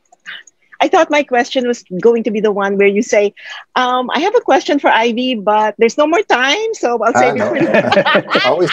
There's always time for Ivy. Sorry. I was hoping for. Okay. So anyway, Agrea happened. Joanna said, really, we are connected, and relationships should be our world. So when Cherry Atilano entered our lives, she became the founding farmer of Agrea. Since she was 12 years old, her advocacy has been helping farmers because she grew up in a hacienda. When she entered our lives, we sort of adopted her, my husband and I. So she's now our honorary daughter because we only have sons. We brought her to an island in the Philippines called Marinduque, where my husband's family has a lot of empty land. Yeah. Empty. So she said she wanted to prove a theory that there could be such a thing as a one island economy. The backbone will be farming, and we engaged for 2 years. We did nothing but community development so that we engaged farmers and fisher folks because we wanted to dignify the farmers. We changed the narrative. Storytelling is so important. They are now stakeholders. We graciously booted out, gracious and booted in the same line, middleman, because with our stakeholders, we bring like for instance, turmeric directly to market. And what we do is we form them into communities. We advance the sales. So they're given like salaries while they're doing this. And then when it's sold, we all get paid back. So we really changed the narrative so that we also made them beyond farmers. We gave them literacy, financial literacy. So just stepping up the game. And all of this is just because really of Cherry Atilano. And Yong and I have the heart. Really, we've always had the heart to give back. So at the third quarter, how would I say, my third act, this came into my life. And where will art come in? We said that Agrea became very attractive also to investors because it was a confluence of, it was a synergy of strengths.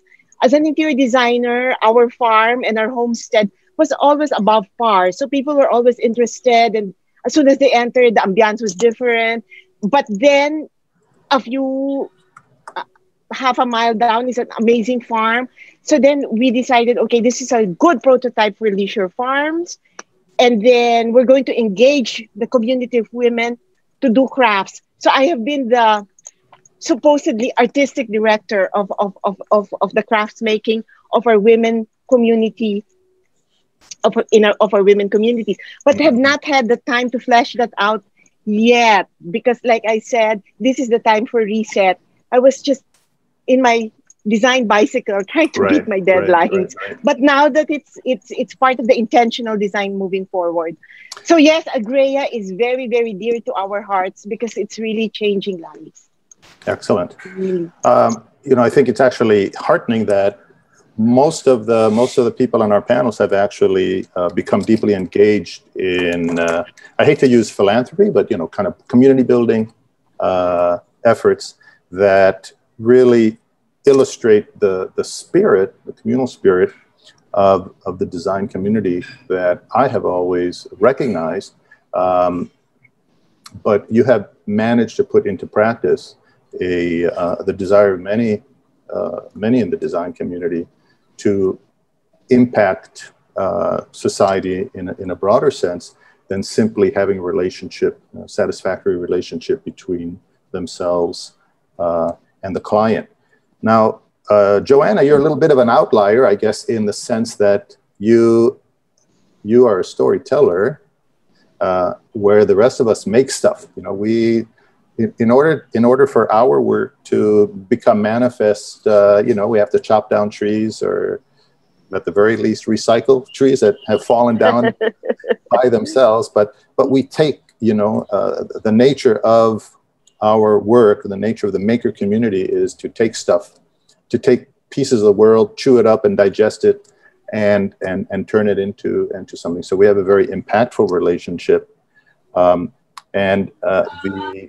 The storyteller, I think, is kind of at the top of the food chain, because without the stories that we tell, all of that digestive process is not going to end up evolving into a product that was worth the effort, you know, both personally, financially, socially, and maybe even politically, which is another topic maybe that we should address very, very, very quickly. But I'm curious, from your perspective, as a storyteller who's kind of involved in the life of people struggling to survive, often by making things, do you see yourself and people like you as kind of the anointed leaders of the 21st century, you know, cultural evolution? Can we live without the storyteller, or should we all be kind of, you know, worshiping at your feet collectively, and remembering that everything that we do has to be framed by a story, either our personal story, the story of our client, the story of our culture, or in some way be given meaning and personality through an initial evocation of a narrative? A simple yes or no will do. Another really tough question, but as I mentioned, he warned us. As I mentioned in my talk a little bit, really all of us are storytellers, and in fact, I kind of forgot my own story.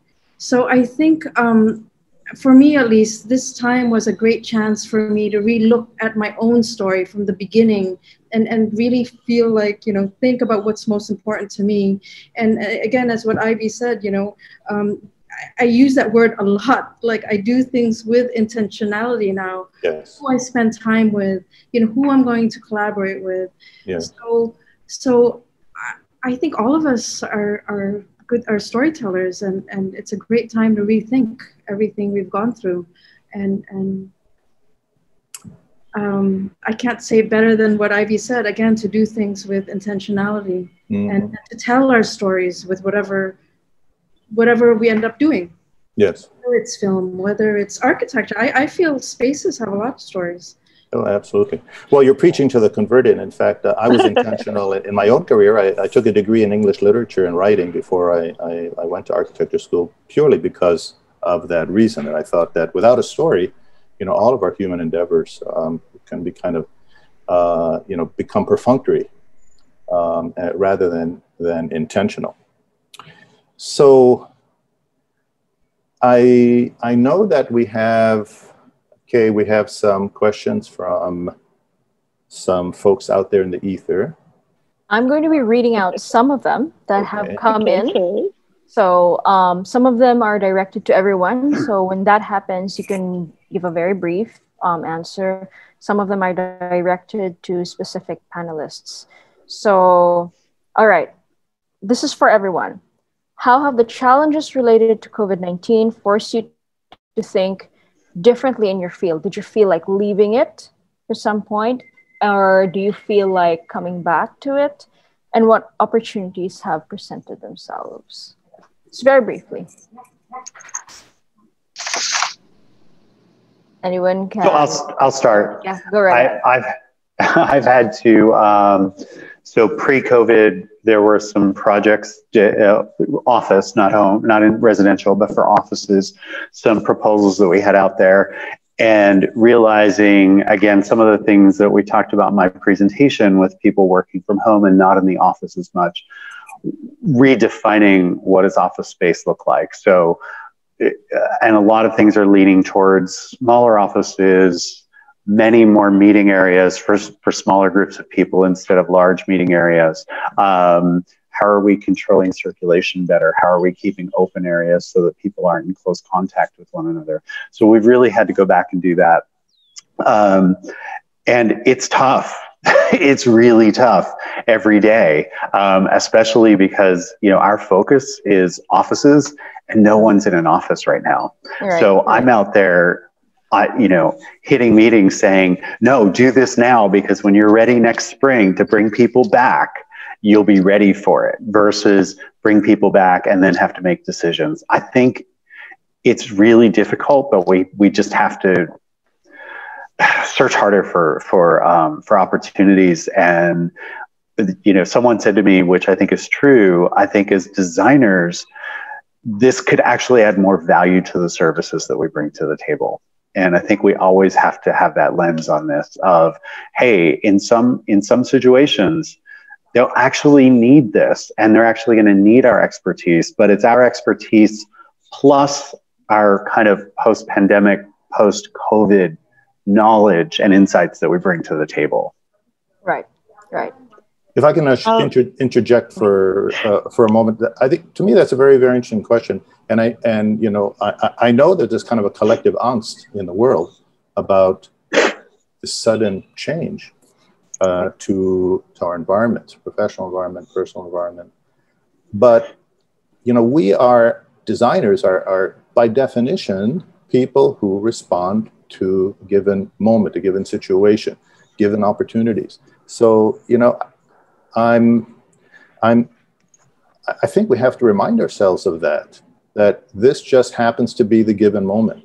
And the challenge that we now face is just a little bit different than other challenges we have faced before. But if we cannot rise to the occasion from a creative point of view, from a business point of view, from a cultural point of view, to this moment, then we really should, I think, you know, wonder whether we're in the right business. We really don't have an excuse. We always have to rise to the occasion. True. And when you recognize that responsibility, and you recognize that this is what you've been training for and practicing all your life, all your professional life, then embracing the opportunity that this good crisis presents, as Angelica reminded us, then you can really actually retain the sense of optimism that we designers are known for. Absolutely agree. Ivy? Oh, okay. Do you want to answer that? Yes. Very, very quickly. Yes. It was also validation because we delivered amazing homes to clients, but they were also so busy to appreciate it. Now that they spent time in their homes, we're really getting phone calls and saying that the design journey was worth it. All the thinking that went into the purposeful environments that we made was really now being enjoyed. So that's a great caveat. I mean, it puts a smile to your face. The other thing was, very briefly, I've been a hardworking girl since my 20s. So I always said to myself, in my next life, I'll be the client. so well. I had a foretaste. I was on Netflix. I was just eating. I wasn't doing anything. That's right. Check that off the list. Yeah, but go. Yeah, we have a lot of hard work to do here on out. Yeah. Angelica, and maybe really quickly, Joanna. I think that resilience is important. I mean, we have that resilience. I always say the reason I picked a mascot of a carabao in Negros is because it's hardworking. It keeps plodding along, and I think that Filipinos have managed to survive through thick and thin when the export industry was really down. Wow. And I've seen all that. And I think the most successful companies have been those who could create a narrative around a craft. And I think that when you see how people have done it, whether it's, I'll give an example of Ashanda Crafts. You know, it's a place-based, context-focused kind of a destination in Rosalia where you can see people who do make those lamps in a place that has some culture and heritage. And that's what I'm trying to do in Negros. When I'm launching this season of culture, I'm trying to weave together a narrative under which a whole slew of different enterprises, whether it's Visayan cuisine, food, culture, religion, music, arts, rondallas, you know, all the things that make us unique, but they need an umbrella. And so creating a home story, I think, is the most important thing. So, Joanna, you're right. We all have to be storytellers if we want a business that can build a brand, not just for ourselves, but for our province and for our country. And I think always going back to our cultural perspective is so important. I think our old fool and your Carabao should get together at some point. Yeah. No, in terms of me, you know, I haven't given up on film at all, and I'm still pitching to get grants, etc. But I'm also just very pragmatic and realistic, and so it's sort of in the backdrop. And I'm now sort of not reinventing, but just pivoting again for that word, and just working on other things that is still about storytelling, still, you know, using creativity somehow. And as I mentioned, you know, we're going to start this podcast now looking for old fools. So I may be calling one of you guys. Love it. The fool is actually love it. Yes. The fool is actually the most coveted tarot card because it really. Yes, it is. The wise one, the wise fool. Right. More like he's open to all the possibilities. And therefore able to shape themselves into whatever is demanded of them. So interestingly enough. So here's one for Miss Ivy, last one. Okay. Do you experience resistance from developers or owners of projects for your preference for local material? No. And local designer? Okay. No, sorry. Luckily, we're all on the same page. Yes. That's wonderful. No resistance. Okay, that's very, very good to hear. Thank you.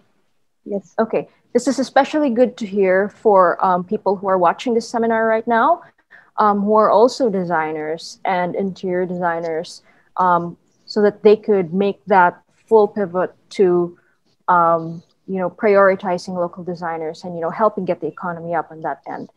Okay. This is from Debbie Palau to anyone. So anyone, okay.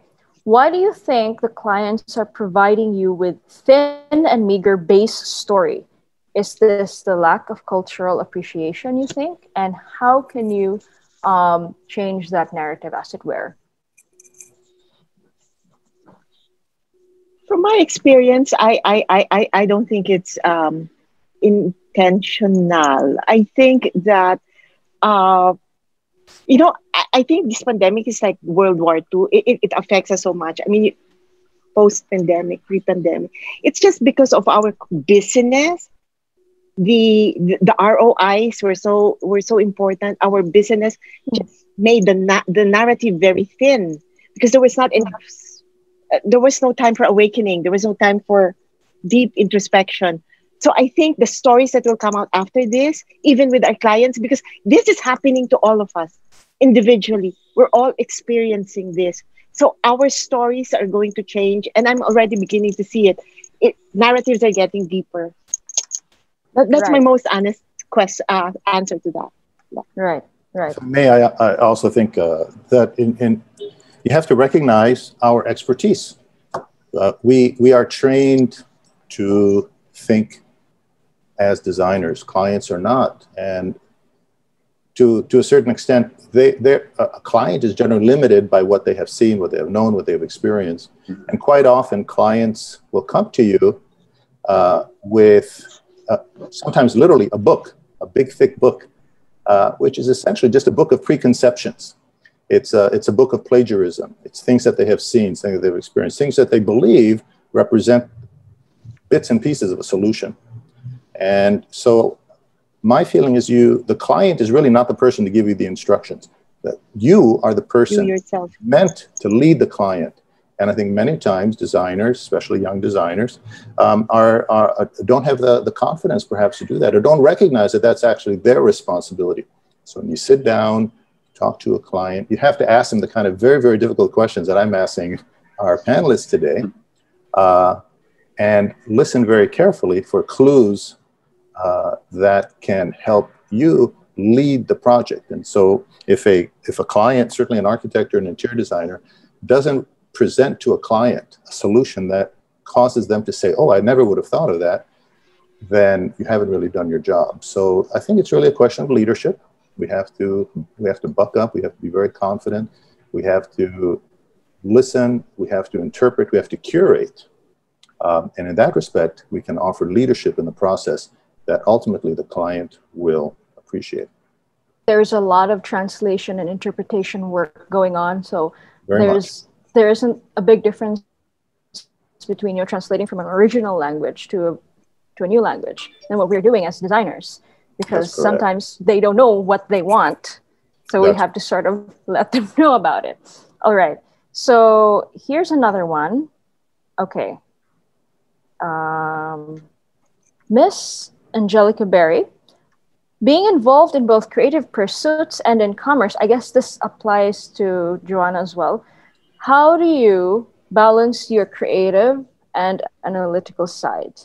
Do they occupy the same space, or do you give time for each of them? Do they clash? How do you balance that out? I think you have to be clever in balancing things out. When we were early in exports, one of the things that I learned from these consultants was that you have to have your own unique point of view. You know, that people come to you, as Tobias said, because you have a kind of taste. You know, they wouldn't come to you to be a vendor or a supplier for them unless you have a unique point of view. And I think the most important thing about that point of view is being able to project what's your point of excellence. You know, so I always say, if the more specialized you are, you may turn off the generic kind of buyers, but you have to have a point of view. And so the other lesson I learned was that you have to be willing to create lost leaders. You know, I would design a line of paper mache jewelry, and I would have one that was so out there that I know that's not the one that's going to sell the most, but that's the one that's going to make people wake up and say, that company is different. And that's how I met my husband, by the way. I had paper jewelry that his buyer told him, you have to see this company. And I met him. He couldn't get his price, and so he had to marry me. And I think that's that's the way I balance. You know, some things you can't balance with price, some things you can't balance with creativity. You have to find something in between. And so I think that you have to be willing to take those kinds of risks to do something bold, or to do something more in a large scale way, as opposed to just being nondescript and generic, you know. Right. If I can just add a quick postscript, I think the question implies that there's a tension between creativity and profit, and I don't think that's true at all. Going back to Mr. Excuse me.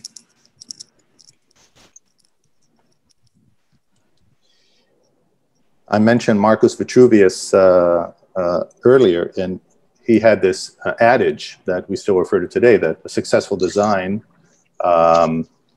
presents utility, firmness, and delight. There's no conflict between. It has to be beautiful, as Robert mentioned.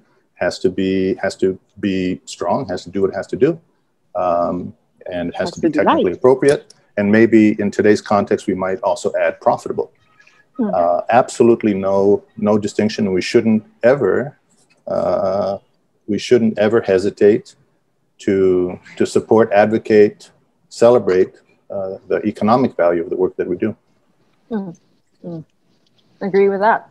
And I suppose to whoever asked this question, if you find yourself a little bit leaning to one side or the other, it's not a bad idea to get yourself a team. Surround yourself with people who don't have your strengths or who can back you up, who can complement you, because all great things take a village. All right, one last thing for Mr. Robert Panko. All right, despite the tragic loss of lives and employment, do you think the pandemic will have a positive impact on your career? Wow, what a setup with the tragic loss of lives. And yes, the loss of lives is tragic, and it's a tough one. It's a tough one to. It's just difficult. It's difficult to follow the numbers and follow all that. I do, but I want to be clear. I'm in a state right now where I am weathering the storm. And I think all of us have had that moment, and whether we're coming out of it yet or not, we all went into this, similar to Ivy saying, all of a sudden there weren't as many proposals on the table. So she started thinking differently. The answer to the question is yes, I do, but here's the reason why. The reason why is because I'm passionate about what I do. The reason why is because I have a thirst for knowledge about what I do. And the first 2 weeks of the pandemic, when we were locked down, I was watching the news all day, and I was just sitting on the sofa eating and not wanting to leave the house because it was so depressing. And there was a moment when I woke up and thought, I have to stop. I need to stop. I need to limit the news. I still watch it and read it, but I limit how much I have. And then I discovered that during pandemic, through design associations and AIA, the Architect Association, there were all of these online CEUs, all these continuing education classes, seminars, and panel discussions about design. And it's global leaders that were on these panel discussions discussing what their thoughts were on design post-pandemic. And some of them were fascinating. Some of them I'd listen for an hour and get one takeaway. But they dug in more than design as interior design or architecture.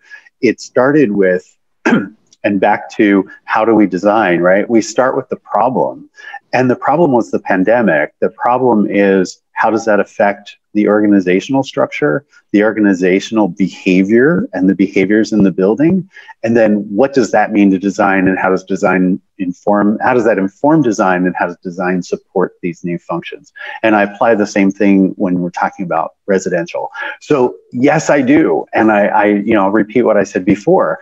I think this is a new set of problems, but I think all of us that are in design fields will now be needed more to solve those problems, because it's not easy. It's not easy the way it was before. Right. Thanks so much. Mr. Guggenheimer, if you could synthesize everything for us for this morning's takeaway.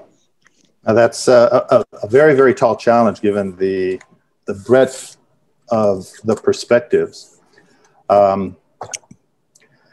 suppose the thing that ties the observations of everybody on the panel, and also the questioners, is more kind of the fundamental relationship of society to design than the relationship of the design community to the pandemic. I mean, I think there's a sense that the pandemic obviously is a unique experience in global humanity, at least for our time. It's happened before. But there's a quandary as to how we can prepare for the future. Is the future going to seem very, very different, a little bit different, not different at all? And we in the design community, like people in all trades and industries and cultures and countries, have the same question. And I think there is, in my personal belief, is that, you know, the resilience of human spirit, the patterns that society and civilizations have evolved over the centuries are quite resilient in and of themselves, and are really not going to change all that terribly much. And that generally speaking, we're going to probably enter a future that's, you know, very recognizable. But I don't know if that's the case. But listening to Robert's closing remarks makes me confident that we in the design community, we in the maker community, have a kind of our fingers on the pulse of the moment. But when you really think about what we are being asked to produce in the context of this unique moment, it isn't fundamentally different from what we've been asked to produce in the past. I mean, the ergonomics haven't changed of the human body. The work that we do hasn't really changed. The location maybe has changed. So the stories that we thirst, that Joanna is telling, they haven't really changed. I mean, for millennia, we've been telling the same stories about struggle, about finding, you know, strength to overcome adversity, and so on. The desire to work with our hands and to produce the kind of products that Angelica does. Those, you know, those are almost, you know, part of our DNA now. The need to shape the vessel within which we live, that Ivy produces in her work, you know, that hasn't fundamentally been challenged. The desire to create those kind of spaces that are somehow both physically and spiritually evocative. So, you know, given that we don't know what the future will bring, but we can predicate some pretty valid guesses about what the future will bring by reminiscing about our very recent past and about our more distant past. And also, given the natural optimism of a designer and a maker, I mean, we are driven to make things that are responsive to the moment. My sense is that we're going to come out of this as a community of creative people relatively well. Hopefully, this will end soon, but in the meantime, I think it's our obligation to continue to try to make contributions in the crisis, while at the same time preparing for the next step in our cultural lives, both locally and globally. Thank you so much, everyone. That has been opportunity from adversity, from the perspective of individuals and creatives. I hope you learned as much as I did, and I hope you're just as inspired as I am to push forward nonetheless. Do not forget to check out and submit your entries to the Blue Mango Awards. That's about 200,000 pesos prize money. So translate your stories into crafts, work with your hands, and get making.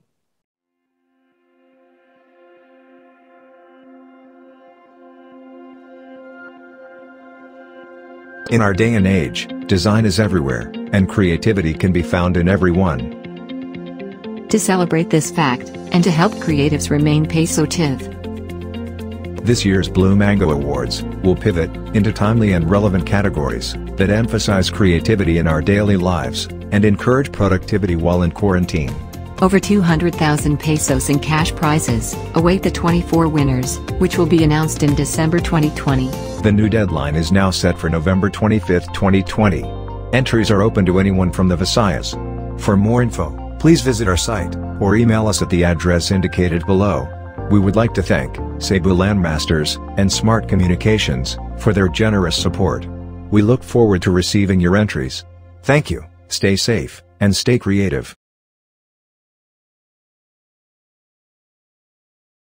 Stay creative. Even our plantitos and home cooks who have unleashed their creative potential over quarantine can join in the fun. Don't miss the next 3 sessions of the Design Summit. That's this afternoon, tomorrow morning, and tomorrow afternoon. They're 2 very interesting themes for us, for the creative industry to move forward amidst these challenging times. This afternoon will still be opportunity from adversity, but from the perspective of organizations and enablers. And on Wednesday, it will be rethinking tomorrow, or what story can we write for the future? Thank you all for attending. Tag us on your social media posts and let us connect, create, and cultivate. I'll see you all after lunch. Stay safe. Thank you.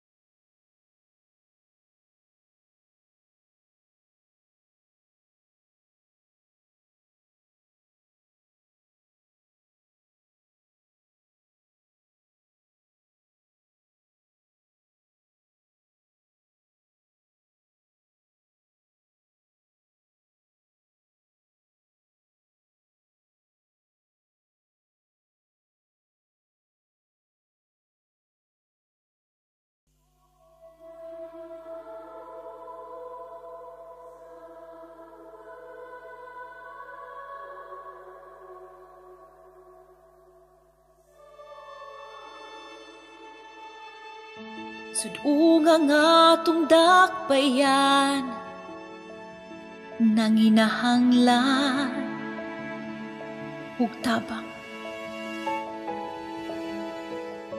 Nagbaguod sa kadaghan sa kalisod nga gisaguban. Unta di na nato ni pasagdan, walay di masulbad kung tanan, magkahius lang sa pagpagkamana. Alang sa usag-usa, kita ragyud ang atong kaluwasan. Kayang gahom anaa sa katawan, kinsa pa man di ay ang magtinabangay, kinsa pa man di ay ang mag-inunungay, kinsa pa man di ay ang magdayong, kita ragi hapon ba.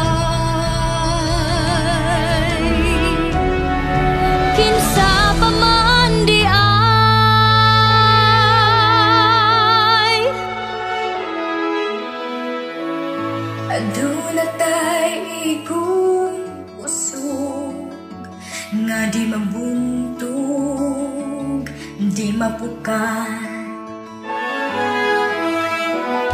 Antayon ta gihapon nga nag-abarog, taliwala sa kalistanan.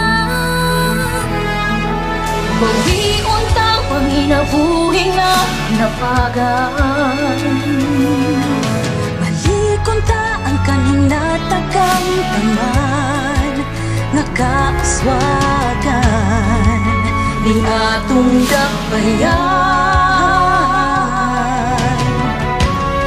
Maong giyawhang ang tanan,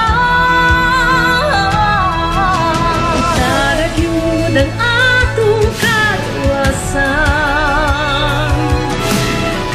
Gahom anaa sa katawan, kinsa pa man di ay ang magtinabangay, kinsa pa man di ay ang